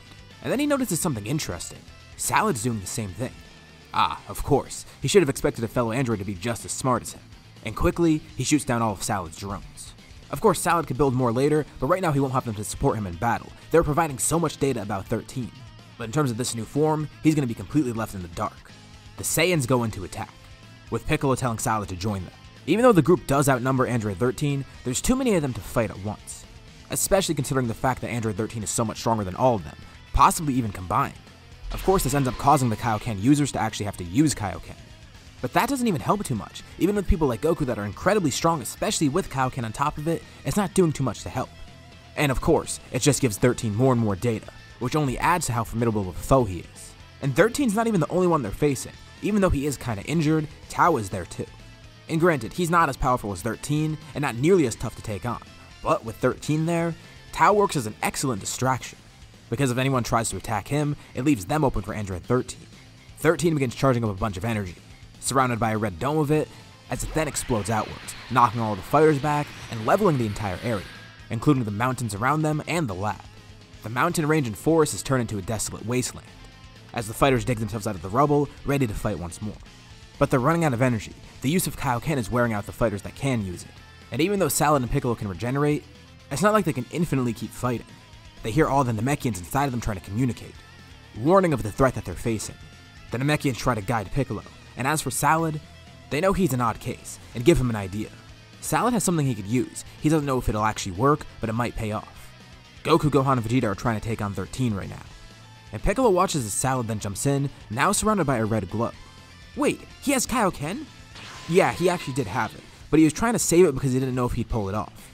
With all the research he's done on everyone, as well as the fact that he has updated DNA from Goku and all, he's always had access to this, but he saw how painful it was for the others to use and decided against it. Not to mention, he didn't know how it would interact with his body. It's one thing with the humans and Saiyans, but with him, he was kinda unsure. The good thing is he can regenerate while using it, although he's not using it at very high levels right now. At most, he'd probably be able to push it to ×4. but because of how little practice he has with it, it's incredibly draining. But still, even with this additional power, it seems like it's not enough.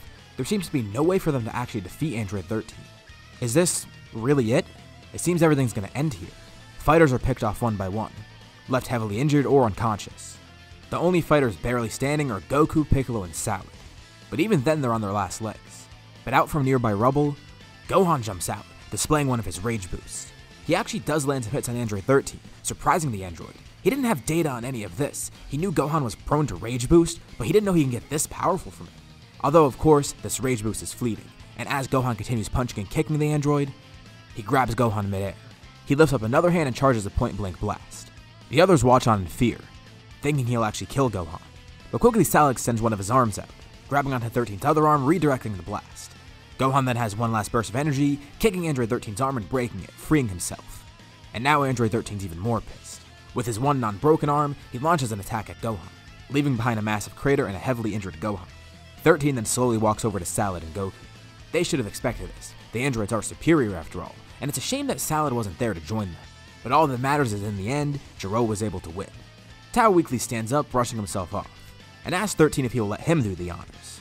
He sticks out a blade towards Goku, ready to finish the job. But then decides maybe it would be best to give Goku a little show first. With his cannon arm, he begins charging a blast, directed right at Gohan. Before Goku dies, Tao wants to make sure he watches everyone else die around him too. Tao turns over to Gohan, launching the blast, and a flash of light warps around him. The blast makes impact and explodes, and Tao turns back to Goku, only to see that he's not there. Wait, what? Salad and Piccolo are just as confused. That flash of light that warped around Tao, it couldn't be. And as the blast dissipates, they see Goku standing over there, although something's different about him. They can't see it first because he's coated by a golden aura, but the aura eventually clears out, revealing Goku there with blonde hair. Everyone's eyes widen, especially the weakened Vegeta nearby. That's it, Kakarot's done it. There's no doubt about it. He's become a Super Saiyan. And Goku doesn't waste this opportunity, not even knowing what power he possesses right now. Quickly he dashes over to Android 13, too fast for him to even process what's happening. The supercomputer has no data on this, and it doesn't seem like he's gonna get any data anytime soon. And with the little energy he has remaining, Goku launches one attack and makes it count, completely destroying the android, only to collapse right after. Tao panics after seeing this, and he tries to escape now. He quickly tries to leave the area, only to be hit by a blast. Tenshinhan, with the last of his energy, launches a Kikoho, finishing the job and killing Tao. Everyone's bloodied and beaten, but they're victorious. And after some time they're all healed. But Salad uses this opportunity to try and make himself stronger. So that form Goku had was interesting. He wanted to see if he could study it at all, learning from it and seeing if he could apply it to himself somehow. But more importantly, he's studying the blueprints of the other androids, as well as whatever pieces of them he found scattered around. The main thing he wants is what Tao had, infinite energy. But also he wanted to see what made Android 13 so powerful, how he was able to merge with the other androids, and seeing if he's capable of anything similar. With the pieces that he's gathered, Salad begins studying them, not sure what each of them do and where they're from. He's surprised he even found any of these random robot parts scattered around. But as he continues studying them, something weird begins happening. It's kind of like he saw before in the battlefield. The parts, they begin vibrating, and they jump up from the lab around him, colliding with Salad and assimilating within him. He's not sure what just happened, and he doesn't know if it's a good sign or a bad sign. Maybe this is some sort of contingency plan for Dr. Gero. Salad's unsure of what's happening. And obviously this is cause for concern. He feels odd at first and is worried, but then he feels fine.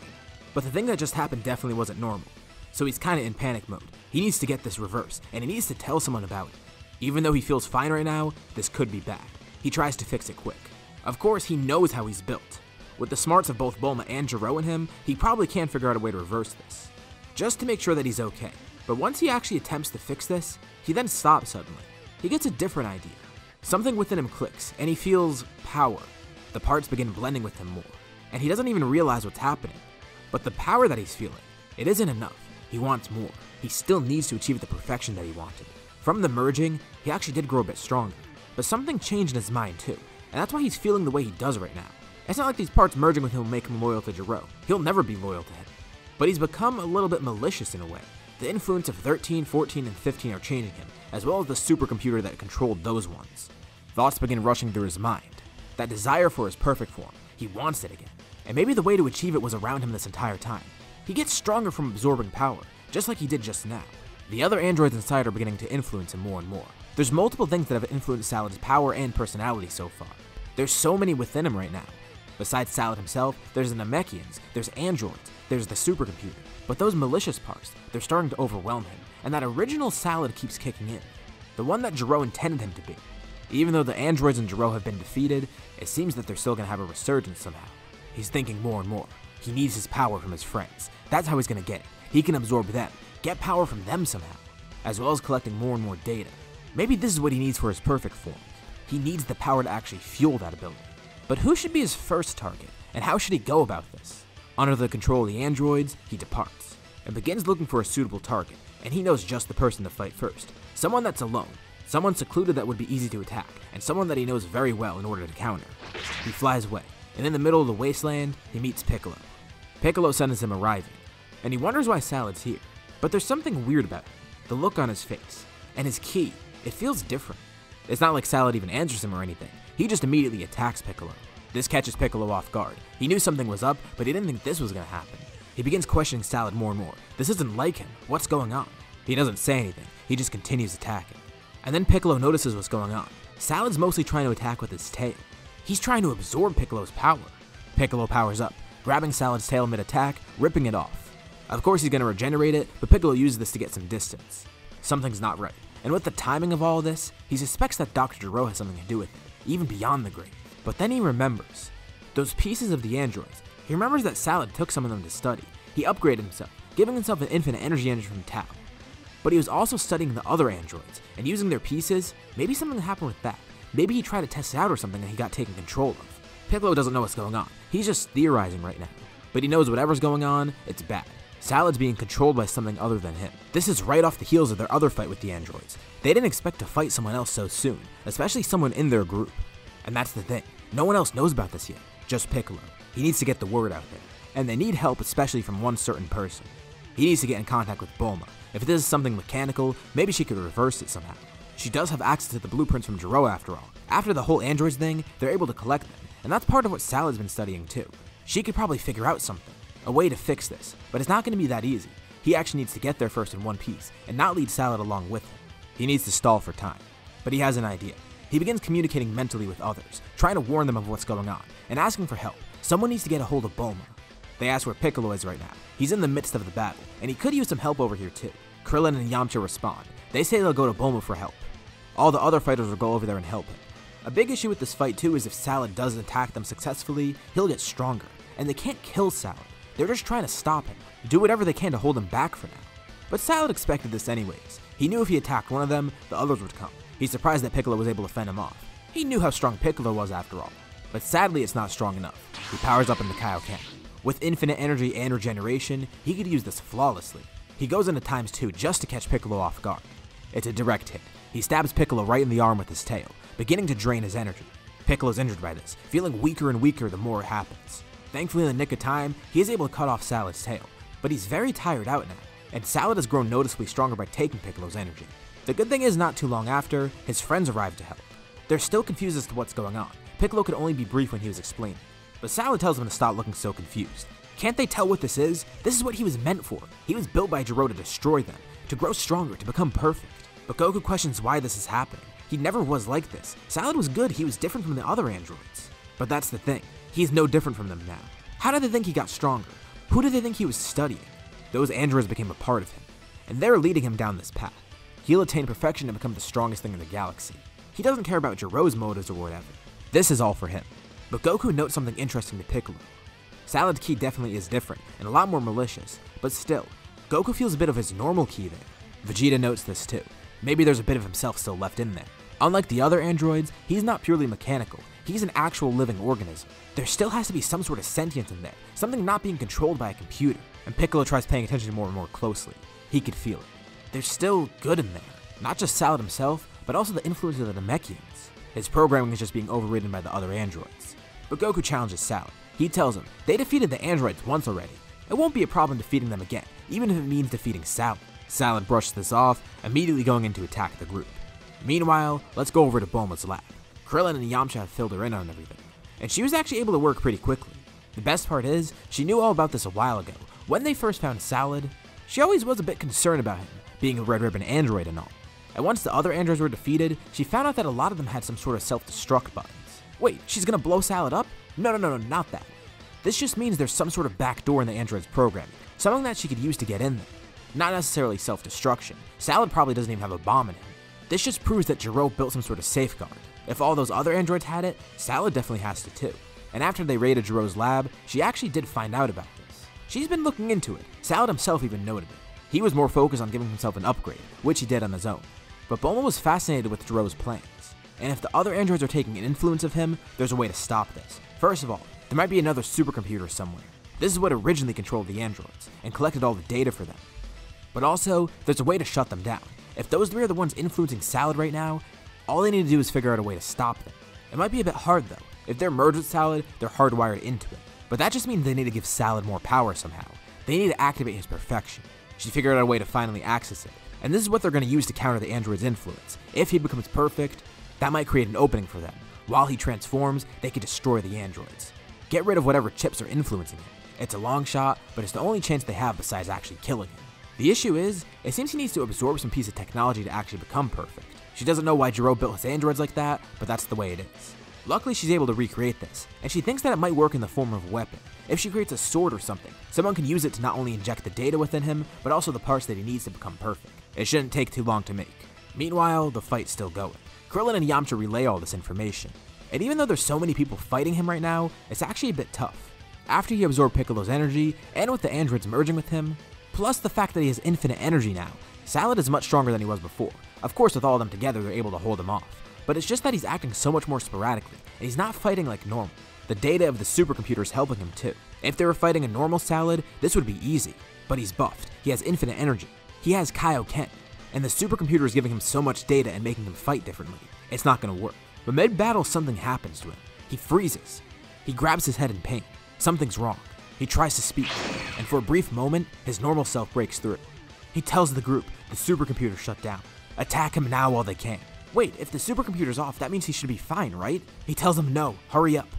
Even without the supercomputer, the androids are still in him, influencing him and activating his old programming. They're just gonna take some time to reboot. They're concerned. He's acting normal and they don't want to attack him, but he tells them to do it. Eventually, they have no other choice. They decide to attack him while he's off guard. This injures him, and he purposefully doesn't regenerate. He knows they're about to reboot soon, and he wants to give them a fighting chance. He tells them to get Bulma's help. She could help reverse this, and Piccolo says she's already working on it. That's good. He's happy to hear this. But then he flips back to being controlled by the androids. They then hear him speaking in a different voice. It's 13's voice. Even if the supercomputer's down, it doesn't matter. 13's already collected all the data himself, as well as 14 and 15. And with the power and abilities of Salad's body, as well as the power they're absorbing right now, nothing they do will be enough. He has to take some time to regenerate though.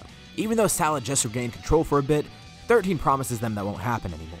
As he tries to regenerate, the others attack him. Goku, Piccolo, Vegeta, Gohan, everyone's attacking at once. 13 powers up, activating Kaioken again. This tears his body up even more, and even with regeneration, it's gonna make the regeneration really slow, but it makes him so much faster and stronger. He stretches his arms out, beginning to attack from a distance. At one point he even grabs Goku, and Goku's able to break free, but then they see something fly past everyone. It's Salad's tail. He stretches it out. It's right behind Goku, and it pierces right through his back. They're able to cut it off, but it's already too late. 13's chuckling. He now has Goku's power. Even if it's only a little bit, this is still going to buff him. He tries to power up more, and suddenly his expression changes, and he quickly dodges something that flies past him. And then another object flies past. Landing on the battlefield is Krillin and Yamcha, with Krillin having a sword in his hand. A sword? Why does he have that? What is that gonna do to him? But then 13 remembers. He remembers what Salad was told before. They're getting Bulma to help them. But if these guys are coming from Bulma's place, why do they have a sword? They try to attack again. He's able to dodge quickly, but then Krillin tosses the sword to Piccolo. Piccolo begins swinging, deliberately trying to stab Salad, and then he sees what's happening. Bulma, of course, knows how the androids work by now. Maybe she figured out a way to shut them down. Obviously, she can't blow them up. There's no bomb inside. The sword isn't any normal sword. If he gets stabbed with it, it'll wire up to him, removing his influence and destroying the other androids too. He tells them that's not gonna work. He's already hardwired within Salad. But Krillin says that's not what the sword is for. The sword's passed around more and more between everyone. 13 tries to take the sword for himself, losing focus. He needs to amp up Kaioken even more, but if he does so, it's gonna completely halt his regeneration. He'll have to focus all of it on trying to counter Kaioken, but it doesn't matter. He needs the power. This leaves him a bit open defensively, but offensively, it makes him so much more powerful. The group's having a hard time, even with all of them together at once. This isn't gonna work. 13 needs to get that weapon. While still in Kaioken, he splits up. creating 4 copies of himself. This divides his power up, but he doesn't even care. At least it gives him a better shot at actually getting the weapon. The clones all descend down, trying to attack everyone at once. Salad, or 13, begins laughing maniacally. They're not going to win this. Infinite energy, Kaioken, more DNA. He has so much power, so much data. And as the clones all fend off each of the fighters individually, one of them ascends up into the sky. He has the perfect idea. If they're going to be annoying, there's only one way to counter this. He'll destroy the planet and pry the power out of their corpses. He begins charging a massive attack. There's a huge burst in power. Lightning courses throughout the entire area. He tells them it's been fun, but it's time to say goodbye. 13 will keep this body for himself, attain perfection, become so strong that no one in the universe will stop him. They might have shut off the supercomputer, but who cares? He doesn't need that. He doesn't need Earth. He doesn't need Jiro or anyone else helping him. The attack is fully charged. He launches it, and the group is entirely helpless to stop it, except for one person. The sword is in Gohan's hands, and Piccolo steals it. He charges all of his ki, channeling it into the sword. All of his power is put into this. He won't be able to attack afterwards. He tells everyone, fire at the attack, counter it. The clones of Salad all disappear, going back to the main body. He puts more power into the attack, while everyone else tries to counter it at once. Piccolo continues charging energy into the sword. The blast gets closer and closer to Earth. The entire ground is beginning to tear up, and everyone's stressing as they're trying to counter it. But in the middle of it, Piccolo shouts. The sword is encased by ki, and it takes on a shape that looks like a spear. Piccolo holds it upwards and throws it. It cuts right through the attack, not destroying it, but slicing clean through. He hears 13 laughing up above, and 13 continues putting more and more power into the attack, but then notices something's parting the attack midway, and it's too late. Before he even has time to react, the sword pierces right through his chest. His eyes then change color, and the attack that he launched completely dissipates, and 13 just freezes up. Within Salad's body, he sees what's going on. That sword, it hardwired itself into Salad's body, and it's doing something weird. Not only is it trying to shut down the androids right now, but it activated something within Salad. While the external struggle ended, an internal one began. The chips for 14 and 15 shut down, and 13 is barely hanging on. He's being overpowered by Salad. It's just like Goku said, they'll defeat them again. 13 circuits are completely overloaded by power, not only being shut down by Bulma's device, but being overwhelmed by Salad. Back in the real world, everyone watches on. It seems calm. Salad's up in the air completely frozen, and then he begins glowing. His ki begins shifting. The maliciousness goes away. It seems like his normal self is returning. He descends down into the ground, a little bit uneasy at first, but then he realizes what's happened. That device that Bulma made, it's what he needed. She found out the secret to perfection. Overriding the technology of 13, 14, and 15 made this possible. He knew that researching them was the right idea, even if it did lead to this. He apologized to everyone, realizing this is all his fault, but he's glad everyone's okay. They all watch on as Salad begins to transform. It seems he's going to enter his perfect state. The group watches on as Salad evolves. His power increases dramatically. His perfect form is definitely going to be something incredible. So for this, I went with something a little bit more unique. A lot of you were probably expecting this guy to be in the scenario, but I think it's better if I alter it a bit. Salad's perfect form is revealed, and here's what it looks like. It's weird, for some reason this looks oddly familiar to everyone, but they don't know where they've seen this guy before. Jokes aside, he's finally attained perfection, and has grown a lot stronger as well. I think I also accidentally made him a bit overpowered too. Not only is he perfect, but he has infinite energy as well, due to trying to take that from Cyborg Tao. Salad has no idea what to think, and this is definitely going to take some getting used to. Imagine this, infinite energy, Namekian fusion, the power of all its DNA together, and all the data he's gathered so far, especially the stuff he got with his drones. He doesn't know if this is what Jiro envisioned. If anything, this might be completely different, but it's a good kind of different. Obviously his life has gone way different than what Jiro wanted as well, but he's done it. He's achieved perfection. Although, how strong is he really? Well, he'll just have to find that out later on. So, what's happening next? Well, just to make sure everything's okay, they go and check out Jiro's lab, and surely enough, they do find other plans from him. Salad saves all this data and these blueprints for later, and they make sure that whatever Jiro has planned won't ever come to fruition. It seems that they're finally free of the Red Ribbon Army. Well, obviously besides Salad, of course. But with how strong Salad is, of course Goku's curious too. He wants to fight him. He wants to see where he can improve. Maybe Salad could help him train more. Salad is part Saiyan after all. Maybe he could use his scientific research to try and make Saiyan stronger. You know, maybe look and see what caused them to go Super Saiyan. Study it and see if there's a way to make it more efficient and let them grow faster. He never actually considered that. It's a great idea too. And now we enter the 7-year time skip. Over this time, the Saiyans are training to ascend Super Saiyan, with the help of Salad and Piccolo training with them. And Salad actually does try to do scientific research into Saiyans, trying to figure out what causes Super Saiyan to even happen. He not only is able to discover S cells, but also is able to figure out a way to make Super Saiyan more efficient. Well, in theory, he looks at how the cells work, and he gets this down to a science. Combine that with the great martial arts mind of Goku, and there's a pretty good formula for success here. By now, the three Saiyans all have Super Saiyan, and pretty quickly they're actually able to master the form. They're growing at an incredibly rapid pace, even Salad's amazed. He actually doesn't spend too much of his time fighting or training. Instead, he's basically coaching everyone. He wants everyone else to become stronger as well, especially after what happened last time. In case he's not able to fight alongside them, he and Goku want to be sure that everyone else will be able to handle themselves. The Saiyans all continue working with Super Saiyan, and even find a way to ascend it eventually. Goku simply dubs this form Super Saiyan 2, and even though the power of this form is amazing and it takes some time for Vegeta and Gohan to get it too, Goku's already wondering if there's anything else. Maybe there's no limit to what Saiyan could do. Maybe they can go even beyond this. Salad is just as curious, and he says he can help, but Goku says he has the right idea now of where to go. Using all that he learned from Salad, plus his own experience, he feels that he could find this himself. He'd feel more accomplished that way too. But then Salad has a great idea. Maybe they shouldn't just focus on Super Saiyan forms. Saiyans have other forms too. Although there's an issue with this. The one he's thinking of is Great Ape. Maybe they could use that to improve their power somehow. Although, without a tail, this is going to be kinda hard. He continues his research, and eventually has a great idea. Maybe he could recreate whatever transforms them into a Great Ape. Kinda like an artificial moon, but different. He actually does test out this idea, but in terms of results, there's not really too much interest in. It ends up working. He creates a Blitzwave machine with Bulma. He tries it out on Goku, and he does turn into a Great Ape, but there's not too much impressive about that. It takes so much effort to do this, and it's so much weaker than any of his Super Saiyan forms. Vegeta says it might be kinda useless to train with this, but Goku's actually having a different idea. It might actually work somehow. He has an idea in mind, but it's gonna take a lot of time and he's not too sure if it's gonna work. They continue training over this time period, and Goku eventually does discover something by himself. Although, it is incredibly dangerous.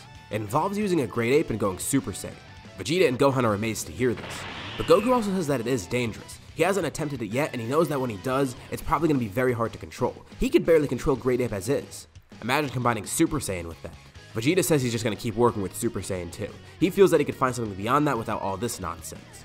Gohan is a bit curious too, but he's also going to stick with Super Saiyan 2 just because he doesn't have the time to do this. So let's fast forward a bit more. A world tournament is coming up, and everyone's getting involved. It'll be a good way to show how everyone's grown so far. But before the tournament begins, Salad and Piccolo notice something. There's some odd people nearby in a crowd. Of course, it's Dragon Ball, there's a lot of weird people in the crowd. I mean, there's like walking, talking dogs. But this is a different kind of weird. They clearly don't blend in at all, and in terms of their energy, it feels ominous. Not in terms of it feeling evil, but just weird. Nothing like they've ever felt before. Almost godly in a sense. And they could tell they're being watched by these two. Salad says he's gonna go check it out, and Piccolo says not to, because just then, Shin begins communicating with them. Telepathically, he's talking to them. Piccolo kind of freaks out from this, surprised to even hear people talking in his head. Well, it's not the first time, he has Namekian fuse within him, but still. And Sal is actually intrigued. So these guys are Kais beyond even what King Kai is at? What are they doing here then?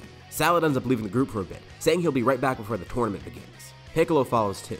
The two of them meet Shin and Kibito face to face. And Salad asks them to not hide anymore. They're here for a reason and it's making him concerned. He wants to know what's going on. Kibito says they should just wait to explain. But Shin has an idea. Maybe this will be just enough. Maybe this will be what they need. They can make this go a lot smoother this way. They want to find Babidi and stop him before anything bad happens. They tell them about Majin Buu and all. Majin Buu? The more they hear about this guy, the more concerned they get. Right now they're just having a problem finding Babidi. If they could find him, Salad and Piccolo might be enough to stop him and Deborah. And this gives Salad an idea. They said he arrived on a spaceship, right? Even if they can't track his key right now, they could probably track the spaceship. Salad summons some of his drones, sending them all out in different directions. He tells Shin to give him a second, and then the drones communicate with him. This is the great thing about technology. Sensing Babidi and Deborah was pretty hard, but locating the tech was pretty easy with Salad's own tech. He's found the ship, and he sees energy signatures on there. This definitely has to be him. Whatever this is, it's too advanced to be human technology. And this might be even better. They can launch a sneak attack. Shin warns them again at Deborah, but Salad's not too concerned. This will be the first time he gets a real fight in his perfect form. At least, he hopes so. From the data his drones gathered, Deborah might not be as big of a threat as they're making it. He and Piccolo head over there, trying to keep as low of a profile as possible. Shin and Kibito follow along too, and just as quickly as they get there, they open fire. Babidi and Deborah aren't even aware of what's happening. The two of them are conversing, trying to figure out what Spopovich and Yamu are gonna do.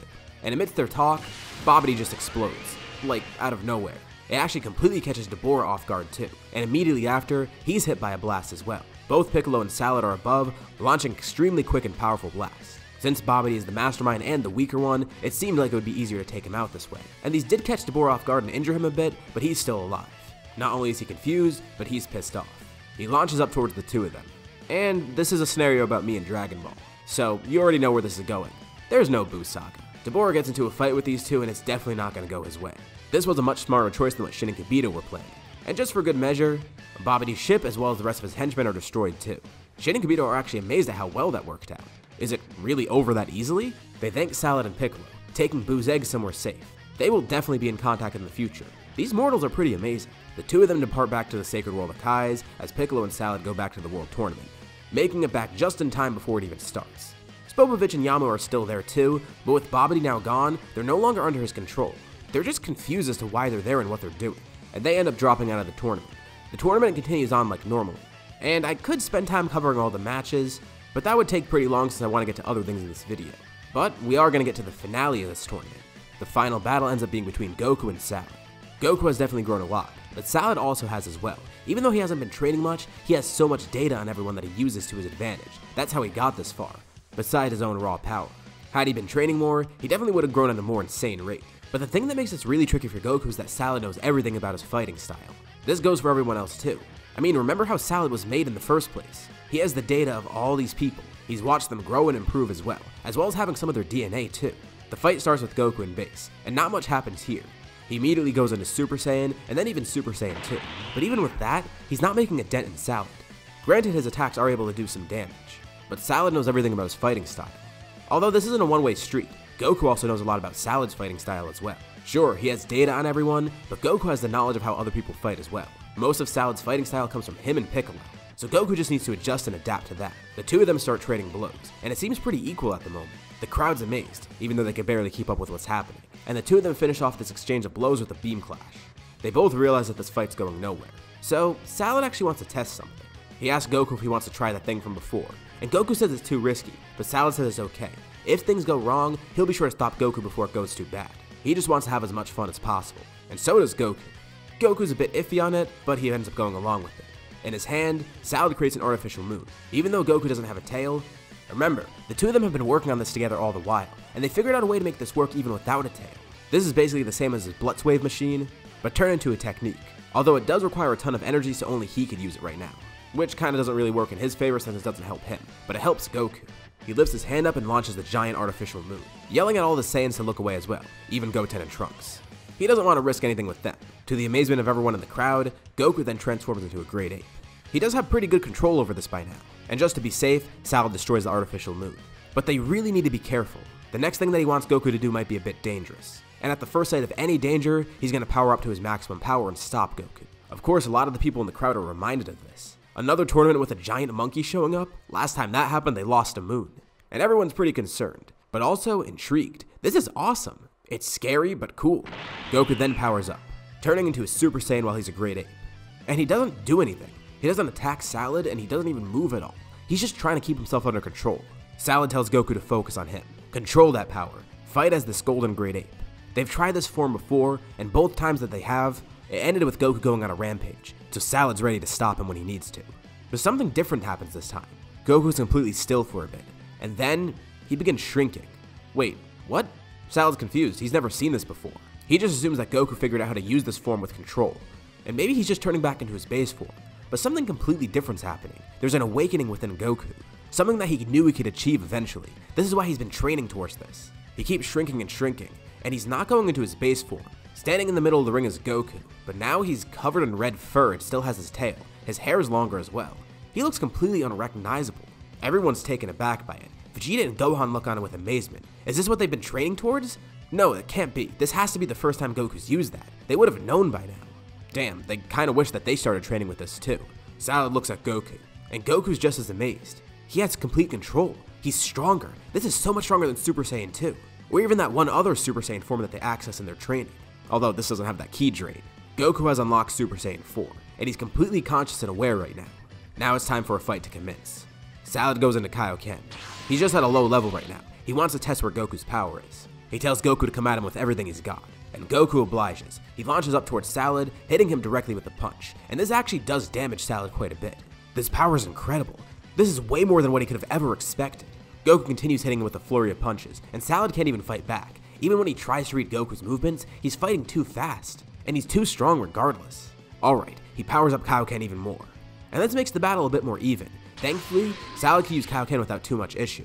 Infinite energy and regeneration helps him, but there is one drawback to this. Kaioken still does destroy his body, and even though he's regenerating and not losing energy, there's still the fact that his body is constantly being destroyed. At a certain point, Kaioken dramatically buffs his offense, but it has an inverse relationship with his defense. Of course, he is recovering continuously, but since his body is in a constant state of recovery, his defenses aren't that great. But it's a worthy trade-off. He thinks his speed and offense will be enough to fight Goku here. The two begin clashing, and no one can see what's happening besides their friends. The announcer tries to decipher what's going on. Everyone just feels shockwaves, and they're all pretty hyped up too even though they can't see what's happening. There's just big flashes of light in the sky followed by gusts of wind. The two are amazed by this power, and Goku still needs to get the hang of it. Salad maxes out Kaioken. He tells Goku they should finish this now, and truly test how far this power goes. Goku powers up too, and the two launch towards each other. But as Goku launches towards him, he also launches a Kamehameha, and not just a normal one, it's a scatter Kamehameha. Multiple beams of energy surround Goku as he flies towards Salad. Salad puts up a barrier to try to defend against them, and Goku punches right through it, and then all of his attacks hit Salad. Salad's able to punch him, and Goku definitely feels it. His offensive abilities are insane right now, but he knows he can exploit that low defense. More blasts hit Salad as Goku jumps up in the air. He then rockets down at amazing speeds. He has a fist out in front of him, and he hits Salad directly, then bouncing off him and landing back in the ring. Salad's thrown right into the ground. He gets up, ready to continue the fight, and then looks where he is. He's outside of the ring. Goku actually beat him. Honestly, Goku wasn't even really intending to do that. But either way, Salad feels that Goku would have won if this fight actually did go on. This is incredible, and they're glad that they discovered this power together. It was a fun fight for the both of them, and it was a great end to the tournament. And luckily without Boo, disaster was avoided. But is Earth completely safe still, or is there another threat coming along the way? Well, soon enough there might be one. Now with the Boo saga over, or at least the tournament I guess, we go into the time skip right before Battle of Gods. Goku would continue trying to work with this power. It doesn't seem too stable right now, but if he keeps practicing with it, he could use it probably as efficiently as his other forms. And obviously it's not just going to be him trying to use this. Gohan and Vegeta kind of want it for themselves. Mainly Vegeta, but also kind of Gohan.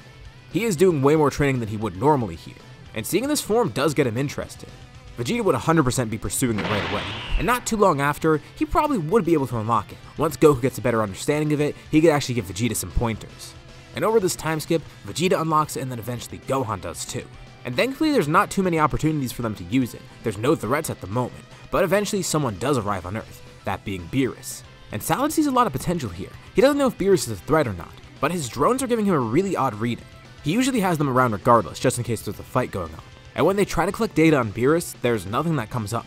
His ki is untraceable, as well as Whis, that guy with him. From what Vegeta says, he's a god of destruction, and that only gives everyone more ideas. Vegeta's obviously terrified, but Salad sees potential in trying to gain power, and Goku sees a potential fight.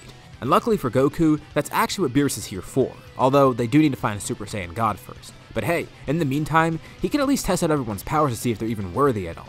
Apparently that purple android guy is part Saiyan, also part Frieza and some other stuff too, so it could be interesting trying to fight him. Salad faces Beerus first, and Beerus noticed that he can grow exceptionally fast during battle. It seems that he's able to analyze all of Beerus' movements, gathering the data that he needs, and Salad explains this too. But beyond that, his raw skill and power is actually enough to give Beerus a nice fight, at least while suppressed. Beerus is only giving off a small fraction of his power right now, so he doesn't really expect too much out of these fights anyways. But the fact that they can even keep up with that fraction is good for him. The Super Saiyan 4s try and fight him too, and just like with the fight against Salad, they do offer nice fights, but they're not really too great in terms of excitement. Yeah, it's cool to see people this strong that are mortals, but they're nowhere near his level, even when he's suppressed. Salad ends up asking Beerus why he can't sense him or analyze him either. They knew they couldn't sense his ki, but Salad's drones can't even pick up on what he's using. Beerus says no mere mortal or mortal technology will be able to sense this, but he has God Ki, something that they could probably access if the Super Saiyan God is real. All they need to do now is find out how to do the ritual. And Salad's playing kind of a dangerous game here. He wants his drones to analyze Beerus more and more to give him more data. Maybe he can get some of Beerus' DNA, using it within him. It will be tough, and if Beerus or Whis notices the drones, for all he knows he'll just be destroyed on the spot. But luckily there is plenty of DNA left behind. I mean, Beerus is eating a bunch of food there. From the leftover plates or whatever, Salad's drones can gather it. He doesn't tell anyone about this though. He wants to utilize this and maybe see if he can get this power somehow. Maybe he can get God Ki by doing this. And imagine him having the powers of a god of destruction, if there even is anything that goes along with it. He still doesn't really know what it entails. He tries to get Whis' DNA too, but that doesn't actually work out. Something's really weird about that guy. Eventually the Super Saiyan God ritual is done, and Salad's actually part of it. Videl never actually reveals that she's pregnant, because there's no need. They decide to have Salad try and join in. And since he is part Saiyan, it actually does work. The ritual is done on Goku, who becomes the Super Saiyan God. There's not too much interesting to cover about that fight, and more so the important stuff in this arc is everything outside of that. Watching this battle, Salad and Piccolo get pretty interested in this. God Key. They wonder if they can maybe access it somehow. Well, at least for Salad, maybe he can access the powers of a Super Saiyan God at least. He does have the ability to use Saiyan powers, but as for Piccolo, they're not really too sure. Could a Namekian harness this power too? And since Salad isn't just a Saiyan and he's all these other things too, what'll it be like for him to use God Key? What'll his God form be like if there is any that he can access? Supposedly he's already perfect, but Gero never accounted for this. Maybe this isn't his true perfection. Maybe there's stuff beyond this that he could do. Maybe not a completely new form like his semi-perfect form or his perfect form, but he can incorporate the power into this form at least.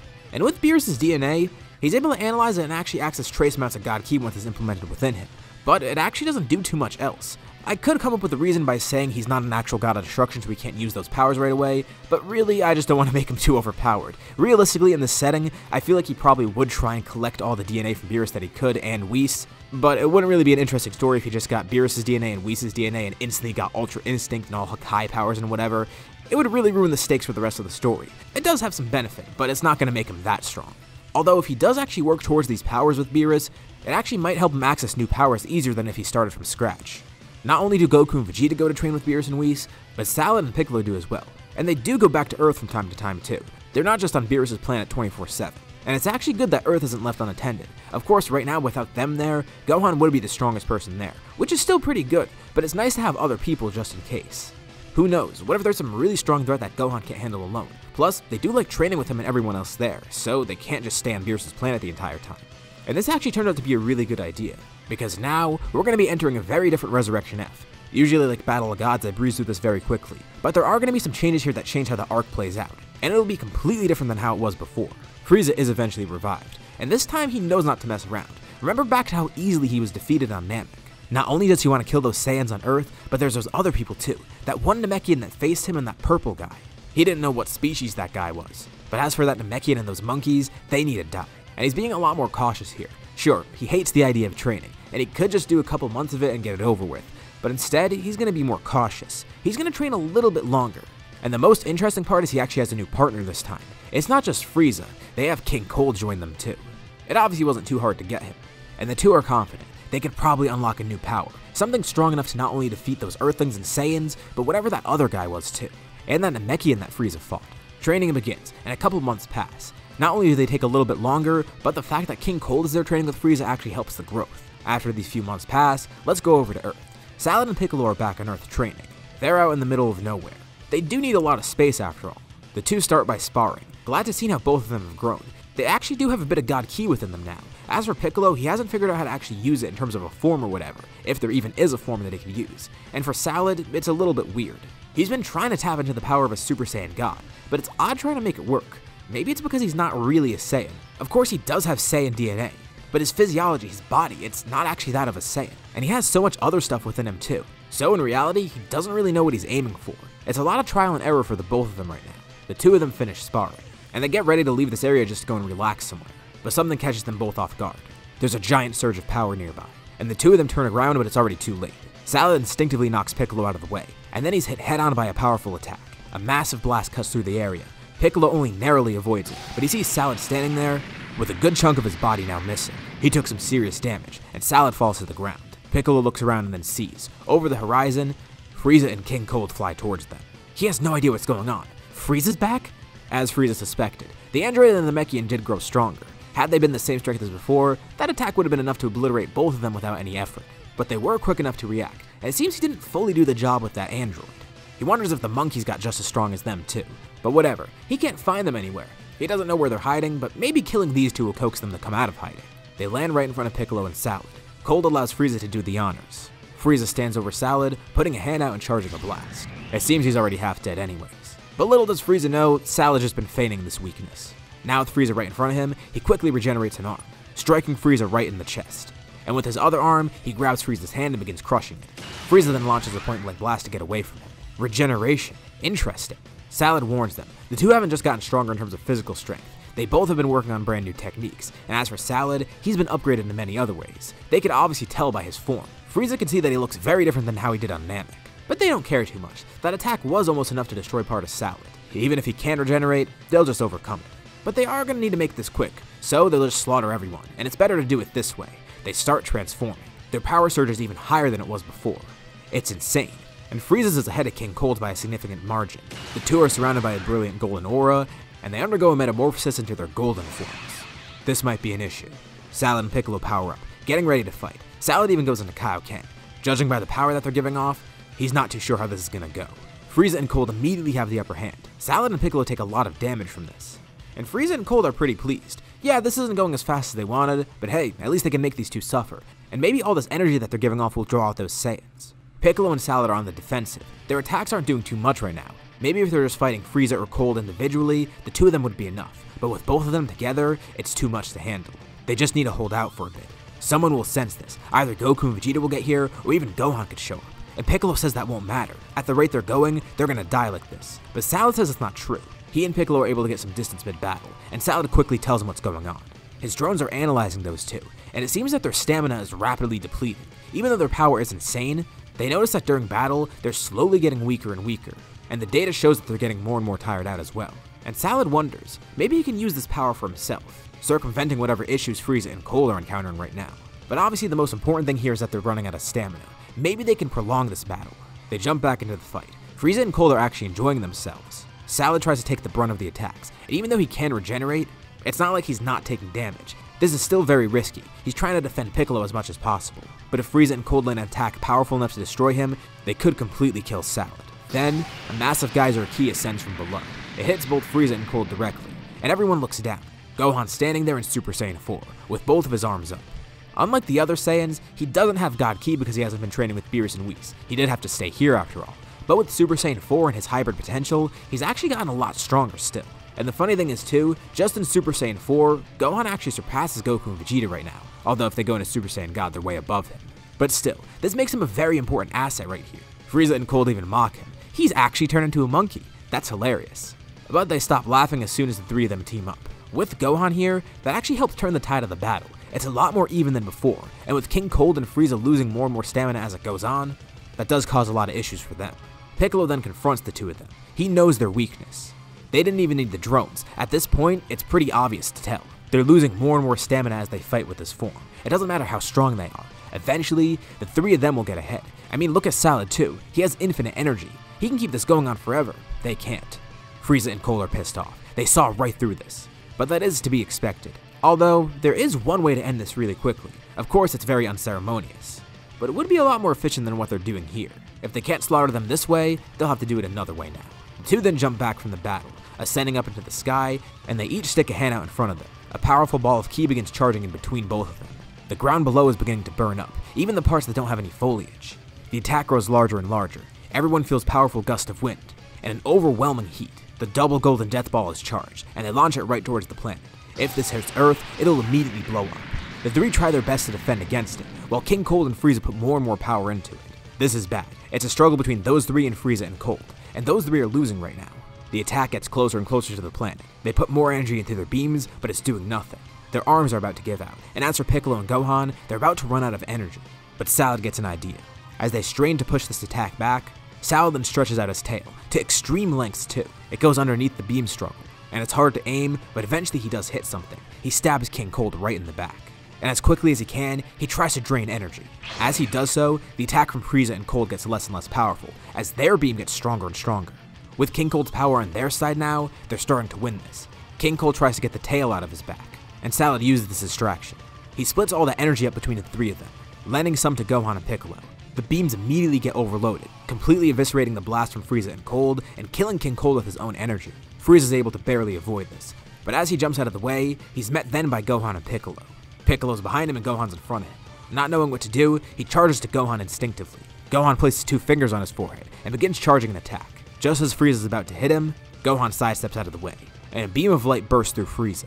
Gohan flies over to Piccolo and launches his own Makanko Sapo. The two of them swirl together, finishing off Frieza for good. As Frieza falls to the ground, the two of them launch a Masenko together, erasing whatever's left of him just to make sure the job is done. That was a really close call. They had no warning of these two coming to Earth, especially King Cold as well. Gohan and Piccolo are pretty injured, and as for Salad, he seems okay. But this battle made him actually realize something. Sure, he could regenerate, and he has infinite energy, but he's seen something weird.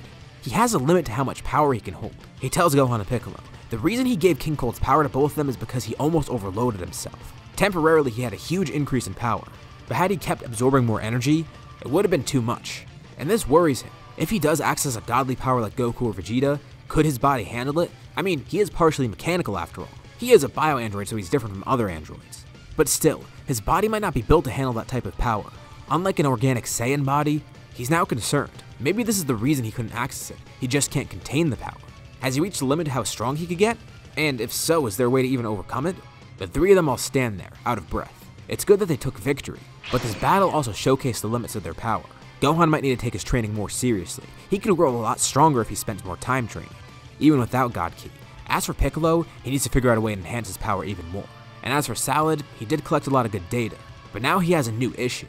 He thinks he might actually have a limit to how strong he can get. They need to return to Beerus' planet right away. They invite Gohan, but he's gonna stay here. God Ki's nice, and maybe he could pick up on it some other time, especially with how many God Ki users he associates with, but for now, it seems Earth training will be enough for him. Super Saiyan 4 is pretty good, and while Goku and Vegeta try and access brand new power, Gohan will stick with this. And even though they narrowly avoided this threat, it is definitely not the last. Once again, their next threat will be someone they've faced before. One of their allies will be turned against them. So naturally up next we have the Universe 6 tournament, but honestly, I think it's fine to skip that.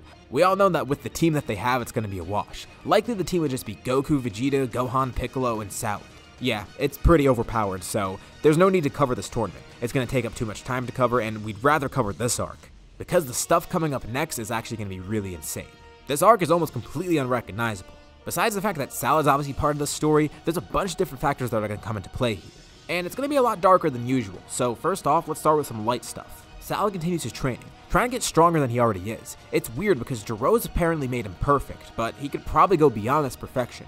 He can utilize his God Ki and make a form like the Saiyans. He could use the golden form that Frieza had. He could use his Namekian abilities and maybe use something with that. Who knows? There's a lot of potential here, and he doesn't really know where he wants to go.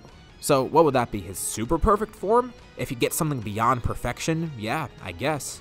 He begins working towards that, and over this time period, he actually is able to unlock something. Combined with his own training, his data on Goku and Vegeta, his data on Beerus and Whis, and even his data on Frieza. He's been researching. He's using science to try and figure out the best way for him to transform. What could he do and what could he use?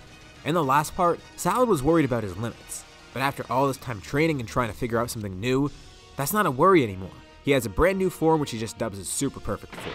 Unlike what we saw for Cell where his super perfect form was just an upgraded version of himself, this actually has a noticeable change. He's combined the properties of Super Saiyan God as well as the properties of Frieza's golden form. In terms of physical changes, it's pretty small. He gains a golden aura and his eyes turn red. But not much else changes. I mean, he's perfect as is. So unlike Frieza, he's not going to try and select a new color for this form. Also, it's not like he really do that too well because part of it is from his Saiyan DNA, not something that he could choose. Think of this as his equivalent version of Super Saiyan Blue. Obviously it isn't the same, but it's his ultimate transformation and it's on par with it in that sense. So after the Universe 6 tournament, where are we now? Vegeta ends up staying on Beerus' planet to train more, while Goku returns to Earth temporarily. Little did everyone know, there was someone else watching the Universe 6 tournament, someone who got very angry by this display of godly powers. Mortals aren't time traveling here, sure, but they're making a mockery of godly power. Not to mention, they're playing Kai. They're creating their own life forms, using Dragon Balls, etc. All this stuff together is seen by Zamasu, and he's furious. It's like the mortals are trying to be gods. I mean, look at that one artificial person. Besides the fact that he's created artificially, he's using God Ki as well. They're trying to have machines imitate gods. And Zamasu ends up setting his sights on one particular person, one who exemplifies everything wrong with mortals, the Saiyan Goku. But something different is going to happen here. Remember, I said there's no involvement with other timelines. Everything that's happening here is happening in this timeline. Zamasu does have to wait a bit to get the Super Dragon Balls. They were just used in the Universe 6 tournament. He could use the time ring, but no, that might complicate things. He's going to wait. He's going to bide his time, and then once the Super Dragon Balls are actually back, he'll get them for himself. And eventually he does so. First, of course, he kills Gowasu, and then he goes out to collect the Super Dragon Balls. His wish is pretty simple. He wants his body to be swapped with Goku's. The initial swap of it goes pretty much like normal, the only difference being it's in the main timeline and not in another one. He's successful. Goku's body is stolen, and Goku dies, giving birth to Goku Black. And there's a big issue. He realized that if he encounters everyone at once, he might be stopped right away. But as far as he knows, Vegeta's off on Beerus' planet right now, and if he's able to work quickly, he'll be able to perform a sneak attack and kill the strongest mortals here. Goku Black's first target is Piccolo, one of the strongest people he could find at first. Piccolo has no idea what's going on. As soon as he sees Goku Black, he is immediately obliterated. That's one strong fighter gone. He just needs to get rid of Gohan, Salad, and Vegeta. And luckily Vegeta's not a concern right now. With Piccolo being killed, everyone else is able to obviously sense this. And Goku Black immediately begins enacting the Zero Mortals plan here. He wastes no time. he starts obliterating cities. Some of the Earthlings on the Dragon team try and fight him, but of course they're no match. Krillin, Tenshinhan, and Yamcha. But two people are able to make a bit of a stand, Gohan and Salad. It's seeming hopeless. They've already lost so many of their friends. It's up to them to stop this, and they have options. They could fight here, or they could retreat and figure something out. Maybe the two of them together would be enough to face Goku, but they still don't know what's going on, if this is Goku or if it's an imposter or something. And because of that, they don't know his true power. Sure, Goku Black is strong as is in his base form, but he doesn't have access to anything else. But they don't want to take that risk. Assuming this is actually Goku, they feel like he'd have access to Super Saiyan Blue. Fighting him right now might be pointless. Gohan is enraged, and he eventually does end up trying to fight Goku Black. He's nearly killed him in the process, and gets very close to death, but Salad is able to save him in the nick of time.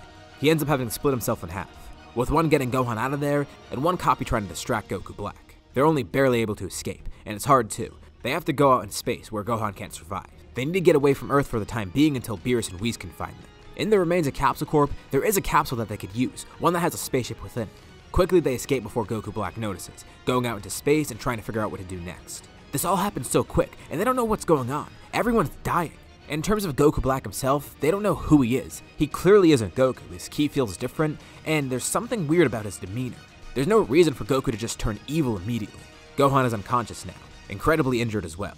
He doesn't even know that the rest of his family is dead. He was just lashing out in response to the others. Salad is just as mad, but he tries to stay focused. They gotta figure out what's going on and get a way out of here. Luckily, they're able to get in contact with Whis, who then picks them up and brings them back to Beerus' planet. Vegeta is completely confused. Why are they here and why is Gohan all beat up? Thankfully, Whis is able to heal him. Beerus sent some weird fighting on Earth, but he assumed that it might have been training. They try and explain what's happening, but they still have no idea of what's going on either.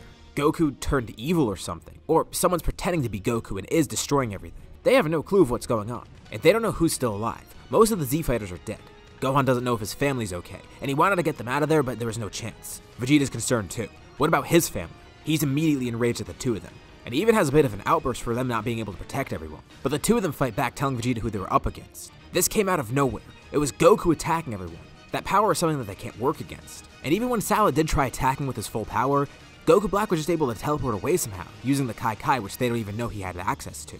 Even if they could attack him and do some damage, they don't know if it would be enough, and he might be able to easily retreat from it. Vegeta calms down, apologizing. He realizes that it isn't their fault, but he's still just concerned. If they can, they gotta figure out who else is alive. Is Bulma okay? Chi-Chi? Goten? Trunks? Anyone? Vegeta immediately wants to go back to Earth, but Salad says it's too dangerous. It's a guy using Goku's body, and he's probably grown stronger already. Of course, Goku Black doesn't have Zamasu here to help him, so it's not like he could heal himself up right away.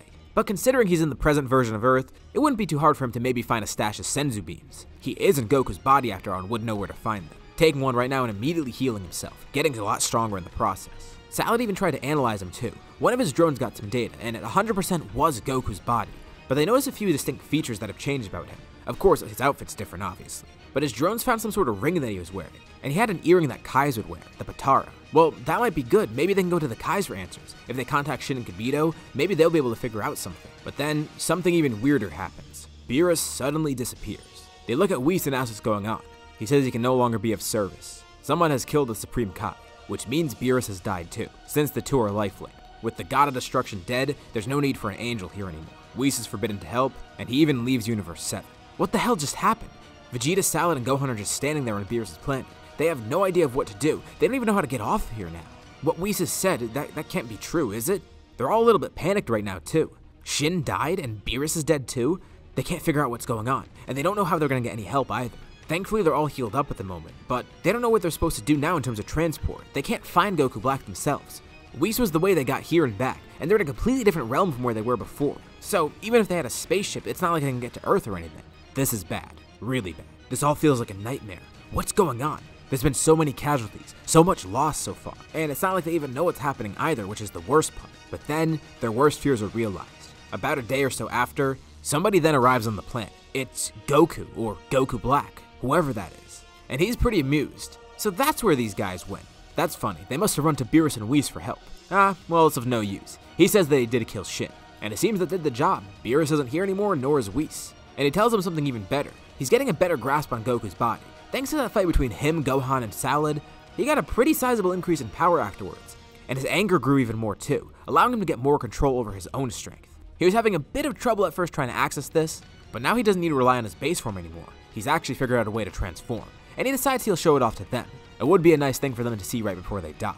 This can't be happening. The group prepares, trying to get ready for the fight, but they don't know what to expect. Goku Black transforms. He's surrounded by a dark pinkish and purplish aura.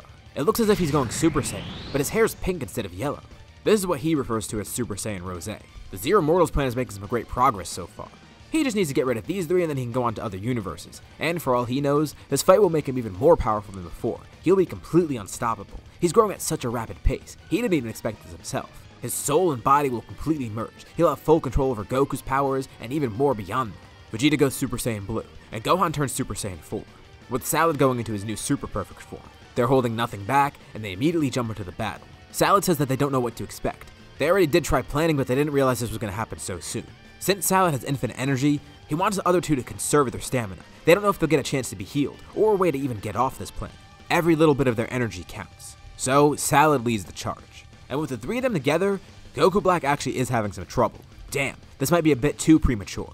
But it's fine, he allows it to happen. As he gets beat up more and more, his power grows. With all the damage he sustains, he grows stronger and stronger, as well as getting angrier and angrier. More of his power becomes unleashed. And it's still not enough to counter the three of them together, especially once he's getting more and more injured. But Goku Black has a backup plan, or a few of them actually. In his pocket, he pulls out a bag. They immediately realize what it is. He has Senzu beans. He takes one of them, completely restoring him to full health. And with the damage he sustained and how close to death he was just now, he grows so much stronger too.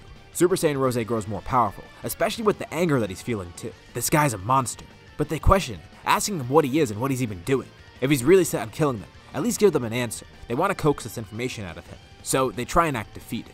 And Goku Black explains. He tells them everything. He was originally a Kai from Universe 10. He was disgusted with the deeds of mortals and decided he wants to wipe them out. Thus the Zero Mortals plan. He's going to start here first, and once he gets strong enough to, he's going to go around the other universes, killing all the mortals and even the gods of destruction. By killing the Supreme Kais, this would be very easy. He was already successful in Universe 10. He just needs to finish the job here. Of course, there are stronger mortals in other universes. But if he can defeat these three fighters and grow stronger in the process, anything else won't be a problem. So he's eliminating every single mortal. He spared no one. Well, yeah, it's the Zero Mortals plan after all. And then he begins laughing. Oh, they're wondering about their families. He turns to Gohan. When he stole Goku's body, the first kill was Goku himself. Of course, he's in Goku's body right now, but Goku was bonded to Zamasu's original body. He quickly disposed of Goku. It was an unceremonious death. What's better is that Chi-Chi and Goten were watching too. They died alongside him. His wife and daughter are probably dead as well. I mean, he did kill everyone on Earth, and he turns to Vegeta. He made very sure that at Capsule Corp everyone died. He wanted to check if Vegeta was there after all. So Bulma and Trunks, yeah, they're gone too. He tries to continue explaining to Vegeta, but then he's immediately hit in the face by Gohan. Salad feels an immense power coming from him, and he looks over to Vegeta too. At the same time, Vegeta screams. In a blind outburst of rage, they keep attacking Goku Black together, and then they stop for a brief moment, powering up beyond where they even were before. Salad knew they'd have a reaction like this, but not this explosive. Vegeta's aura's changed. It's become darker, as has his hair. He's bulked up in size as well. And as for Gohan, his Super Saiyan 4 form has changed. He's surrounded by an intense red glow, and his hair is red as well. And both are consumed by rage. Their eyes have gone completely white as well. They're fighting completely based on their anger. Vegeta's in Blue Evolution, and Gohan's in Super Saiyan 4 Limit Breaker. The two begin fighting Goku Black together. Goku Black has no time to even fight back. Even with how strong he just got, he's made a mistake. He's made a really big mistake. He's enraged both of them to the point where they unlocked a new power beyond where they were before. And with their combined effort and the fact that they're attacking so relentlessly, Goku Black can't find an opening for himself. He even tries to get a Senzu bean mid-battle. But with Salad being the only one with a clear mind right now, he quickly stretches an arm out, grabbing it from Goku Black as Vegeta and Gohan continue attacking. This is bad. He's gonna die here. He even tries lifting up his hand to use the time ring. But as soon as he does, his arm gets completely shattered. He can't even lift it now. The two continue fighting him. And it's not even a fight anymore, it's just a one-sided beatdown. They're unleashing all their anger, and together, they finish it off with a blast. The two get back to back. Gohan charges up a massive Kamehameha, and it's reddish in color, while Vegeta places his hands forward and launches a Gamma Burst Flash. The two attacks swirl together, forming into a menacing glow that changes the color of the entire planet. A massive divot is left behind, and Goku Black is nowhere to be seen. They did it. They've killed him. Of course, that means they destroyed Goku's body in the process. But in their fit of rage, there was nothing else they could do. And even if they were in a clear state of mind, it's not like they could have done anything to fix this. So they've eliminated the threat, but what do they do now? Gohan and Vegeta are both infuriated. Both of their families have been completely wiped out. Their friends are dead too. And as far as they know, everyone else on Earth might be dead as well. And who knows how far the damage extends? Goku Black had an entire few days to do this. Maybe he's been to other planets before Earth. Maybe he went to some after killing Shin and Kibito. Not only are they the only inhabitants of Earth left, but they might be the only inhabitants of Universe 7 left.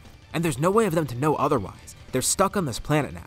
They have no way of getting off it or going into a different realm to get back to Earth. And even if they did get back, if Goku Black actually killed all these other mortals, there's not going to be Dragon Balls on Earth. There's not going to be Dragon Balls on Namek. Hell, there's probably not even Super Dragon Balls left.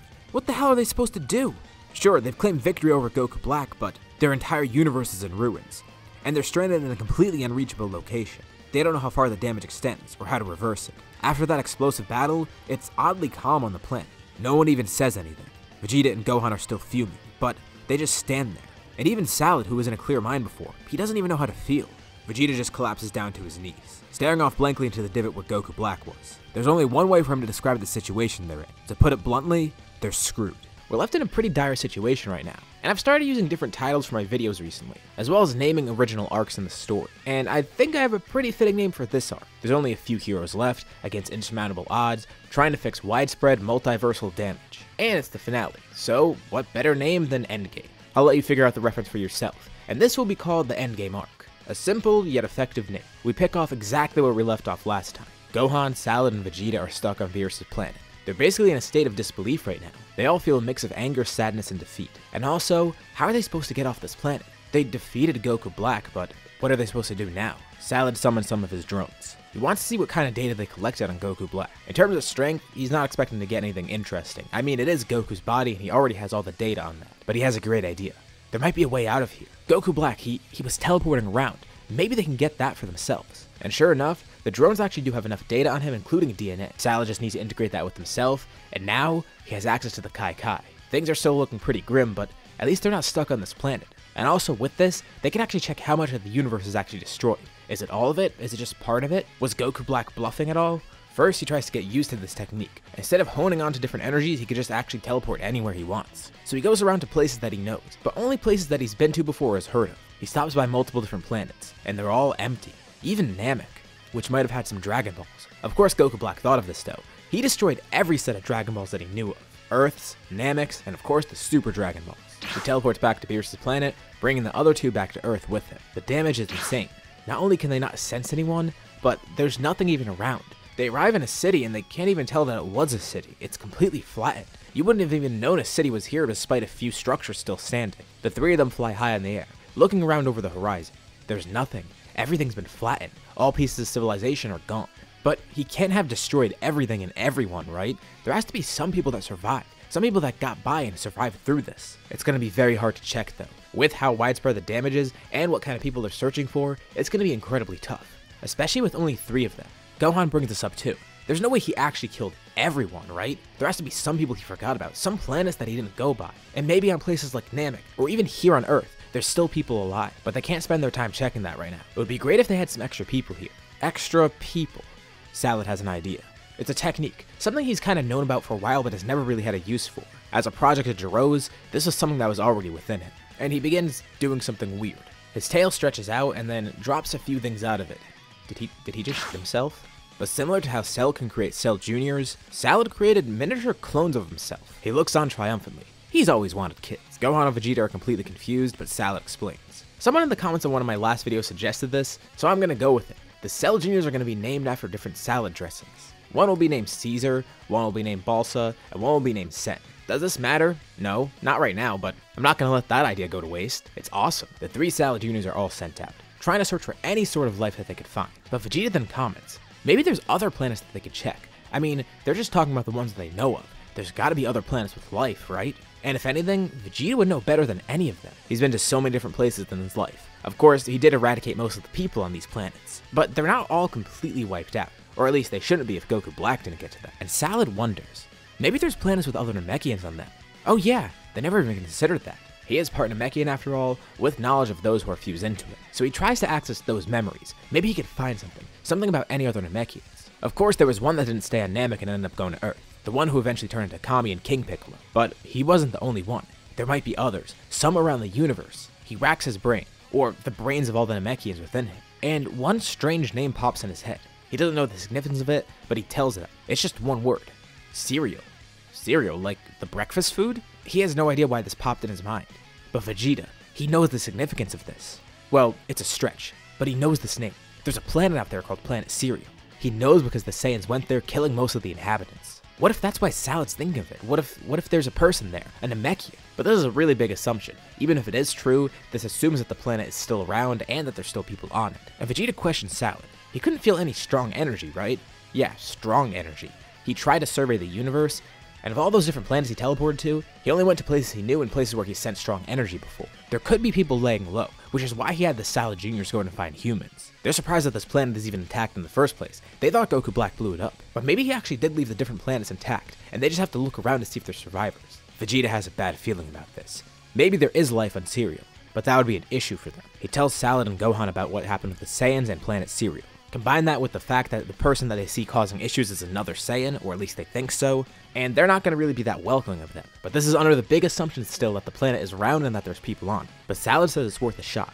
They spend some time trying to seek out the planet. Salad needs to focus. They're able to find it, and he teleports the three of them to planet Cereal. Thankfully with the Kai Kai he doesn't need to lock onto any sort of energy. But when he gets there, he feels very low powers. Does that mean there's people alive here? This is good. This means that Goku Black didn't actually get a hold of every single planet. He only went to the ones that he knew had strong fighters. But that begs the question, is that Namekian still here, if there even ever was one? The three of them fly over a city, looking down and seeing a very peaceful civilization.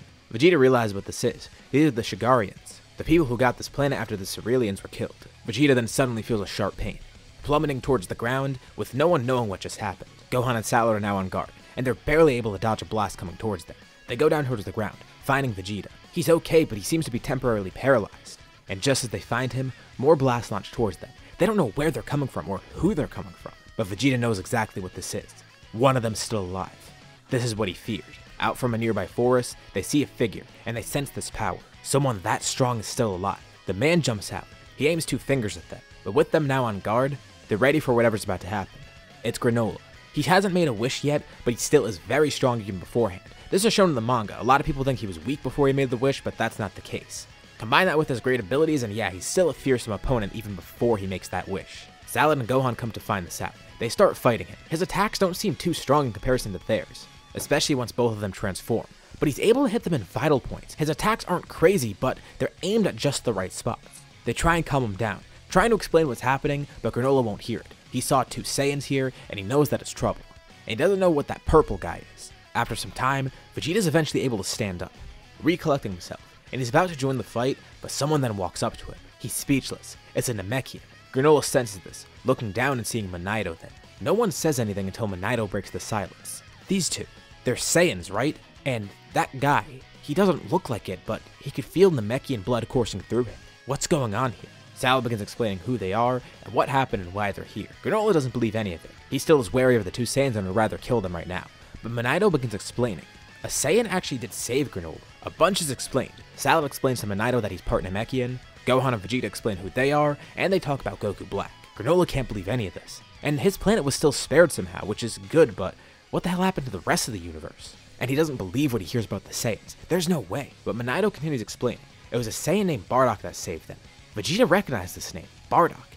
He heard it from Raditz before. He was a low-class warrior. He was Goku and Raditz's father. Monaido has no idea who that is, but Vegeta then explains. He points to Gohan. That's Bardock's grandson. Wait, they know his biological grandfather? He's never heard anything about him, so this is pretty shocking news. Not that he really cares too much, but it does definitely come as a surprise. This helps them trust the group even more. And they hear that Gohan's actually not fully a Saiyan. He's part Earthling too. Well, that monkey form would have fooled them, but once he transforms back into his normal self, he does seem a lot less threatening. Monaido sees why they're here. They want help from the Dragon Balls. If there's a Namekian here, that means there's still Dragon Balls. Salad has vague knowledge of how to make Dragon Balls, but with how limited it is, and the fact that he never practiced it, he knows that not only would he likely not be able to make them, but even if they did, they wouldn't be able to restore this kind of damage. But Monaido, he's a lot older, he's probably more experienced and knows how to make good Dragon Balls. Well, that's the thing. He's already made them. Yeah, they do exist, but there's only 2 of them, one of which is already in their possession. The other one isn't too hard to find. And given what they're going to wish for, Monaido is fine with letting them have the Dragon Balls. Granola still doesn't know what to think of all this, but he slowly starts warming up to everyone, seeing that they're actually working for a noble cause, which is surprising for 2 Saiyans. This is going a lot better than expected. It can't be that easy, can it? It's just 2 Dragon Balls and they summon a dragon and they can reverse everything. They summon Toranbo. He looks way different than Shenron, but they could definitely tell that this is exactly what they're looking for. Their wish is a pretty heavy one. Restore all the damage that Zamasu caused to the multiverse. Toranbo says this is way beyond his power, although he has a suggestion. If they want the Super Dragon Balls back, he could do that. Oh yeah, well, they can wish for that. They'll just get the Super Dragon Balls and fix everything that way. So they wish for it, and Taranbo says there is a condition. This wish is still a very powerful one. It's not beyond his power, but he requires something else for it. We saw this when Granola made his wish in the main story. There was a condition. His life would be shortened, but in exchange, he would get his wish. Given the immense power of the Super Dragon Balls and the kind of thing that he would need to restore them, he needs to get energy from somewhere. Someone is going to have to make a sacrifice. What kind of sacrifice does he mean? For a wish of this scale, and knowing what the Super Dragon Balls can and will be used for, they need as much power as possible to be restored. And indirectly, this means that the new set will be controlled by Monito, and he definitely does not have the power for that. But there is one payment that Taranbo can use: someone's life. Someone must pay with their life, and with that life, he'll use that power to restore the Super Dragon Balls. So, one of them needs to die for this? Monito says there's no other way. Even if they use Taranbo to bring back other sets of Dragon Balls, there's no way Shenron or Porunga could fix this. Taranbo's probably the only one who can, although he does have the condition with his wish. I mean, consider what they're trying to do. They need to restore all the life in Universe 7 and Universe 10 that was killed, alongside Universe 6 because he had to go there to destroy some of the Super Dragon Balls. And that's just what they know about. Extensive damage across at least 3 different universes, not to mention they need to revive the different gods, and by restoring the damage that Zamasu did, that includes restoring Goku's body and having his soul brought back to that one. Even if they made these wishes separately, they would need the power of the Super Dragon Balls, so they need to bring them back, and this seems to be the only way. What are they supposed to do now? Well, considering the scope of the wish, they're all fine with giving up their lives. I mean, it's important, but who's gonna do it? And one person steps up, turning to Taranbo and making the wish. Vegeta and Gohan turn around, seeing that Salad is there in front of the dragon making this wish. He turns to the two of them, giving them a thumbs up. It's worthwhile. He doesn't need to do this, there has to be some other way, right? No, it's just like Monito said, there is no other way. It's strange too. You would have never thought an android created by Dr. Gero. The fact that he's trying to save the universe now. No, the multiverse. Salad's always wanted to turn against Gero. He's always wanted to do everything to defy his orders. And what bigger defiance of Gero's orders than actually restoring the entire multiverse? This is perfect. It's not only the right thing to do, but it gives Salad more fulfillment. He's moved way past the guilt of being a Red Ribbon android, so it's not like he needed to do this. But still, he feels it's his responsibility. Not to mention, he wants to bring his friends back. Goku, Piccolo, the people that helped make him like this, as well as everyone else. He feels like he owes it to them. Gohan's too young to do this. He has so much of his life ahead of him. And as for Vegeta, he can't let Vegeta do that either. He has his family, and after all the progress he made as a Saiyan becoming an Earthling, Salad doesn't want that to go to waste. But he wishes the two of them the best. Someday, they'll meet again. But this is what he needs to do. The wish is made, and they watch. Salad begins glowing, smiling and waving as he then disappears. Did that actually just happen? Well, to confirm it, they look up in the sky. They feel a great rumbling. Every inhabitant of the planet is speechless. They see not too far in the distance, giant spheres. They're Dragon Balls, the Super Dragon Balls. With the power that he's just been granted, Monito knows exactly how to make the wish. It actually worked. The Super Dragon Balls are back. And with the Dragon Balls in this location, there's no better opportunity. Granola, Gohan, and Vegeta bring him up to the sky, trying to get him as close to the Dragon Balls as possible. He begins speaking the language. The wish is simple yet effective. Restore all the damage caused by Zamasu. And Super Shenron knows exactly the intentions of this wish. Across multiple universes, planets are restored, lives are brought back, the gods return. Everything and everyone is brought back besides Zamasu himself. And Goku's even back, in his original body. The Super Dragon Balls spread out, and it seems like they did it. It cost Salad his life, but they might have restored the damage. Granola then says something surprising. They're gonna need a way back home now, right? Do they want him to give them a ride? Granola still has very conflicted feelings, but after seeing this act of nobility from all of them, he knows that they're not the bad guys. No, they're the exact opposite. Gohan, Vegeta, and Monito board Granola's ship, and he flies them back to Earth. Back on Earth, everyone is just confused. Weren't they just all eradicated not too long ago? And Goku especially feels weird. He's back in his normal body now. He tries sensing his friends, but he can't find Vegeta, Gohan, or Salad anywhere. But everyone else, they seem okay. After a lot of confusion and searching, a few days after, Vegeta and Gohan finally show up. That's great, they found these two. They thought they were dead and not brought back. But no, they were actually the only ones that survived. But what about Salad? What happened with him? And also, who's this other Namekian and that green-haired guy with them? They begin explaining everything that happened, what Goku Black did, how they defeated him, and how they restored everything. They're amazed to hear this, but also sad. Specifically Goku and Piccolo. They're the most saddened of all. But that sadness is only temporary.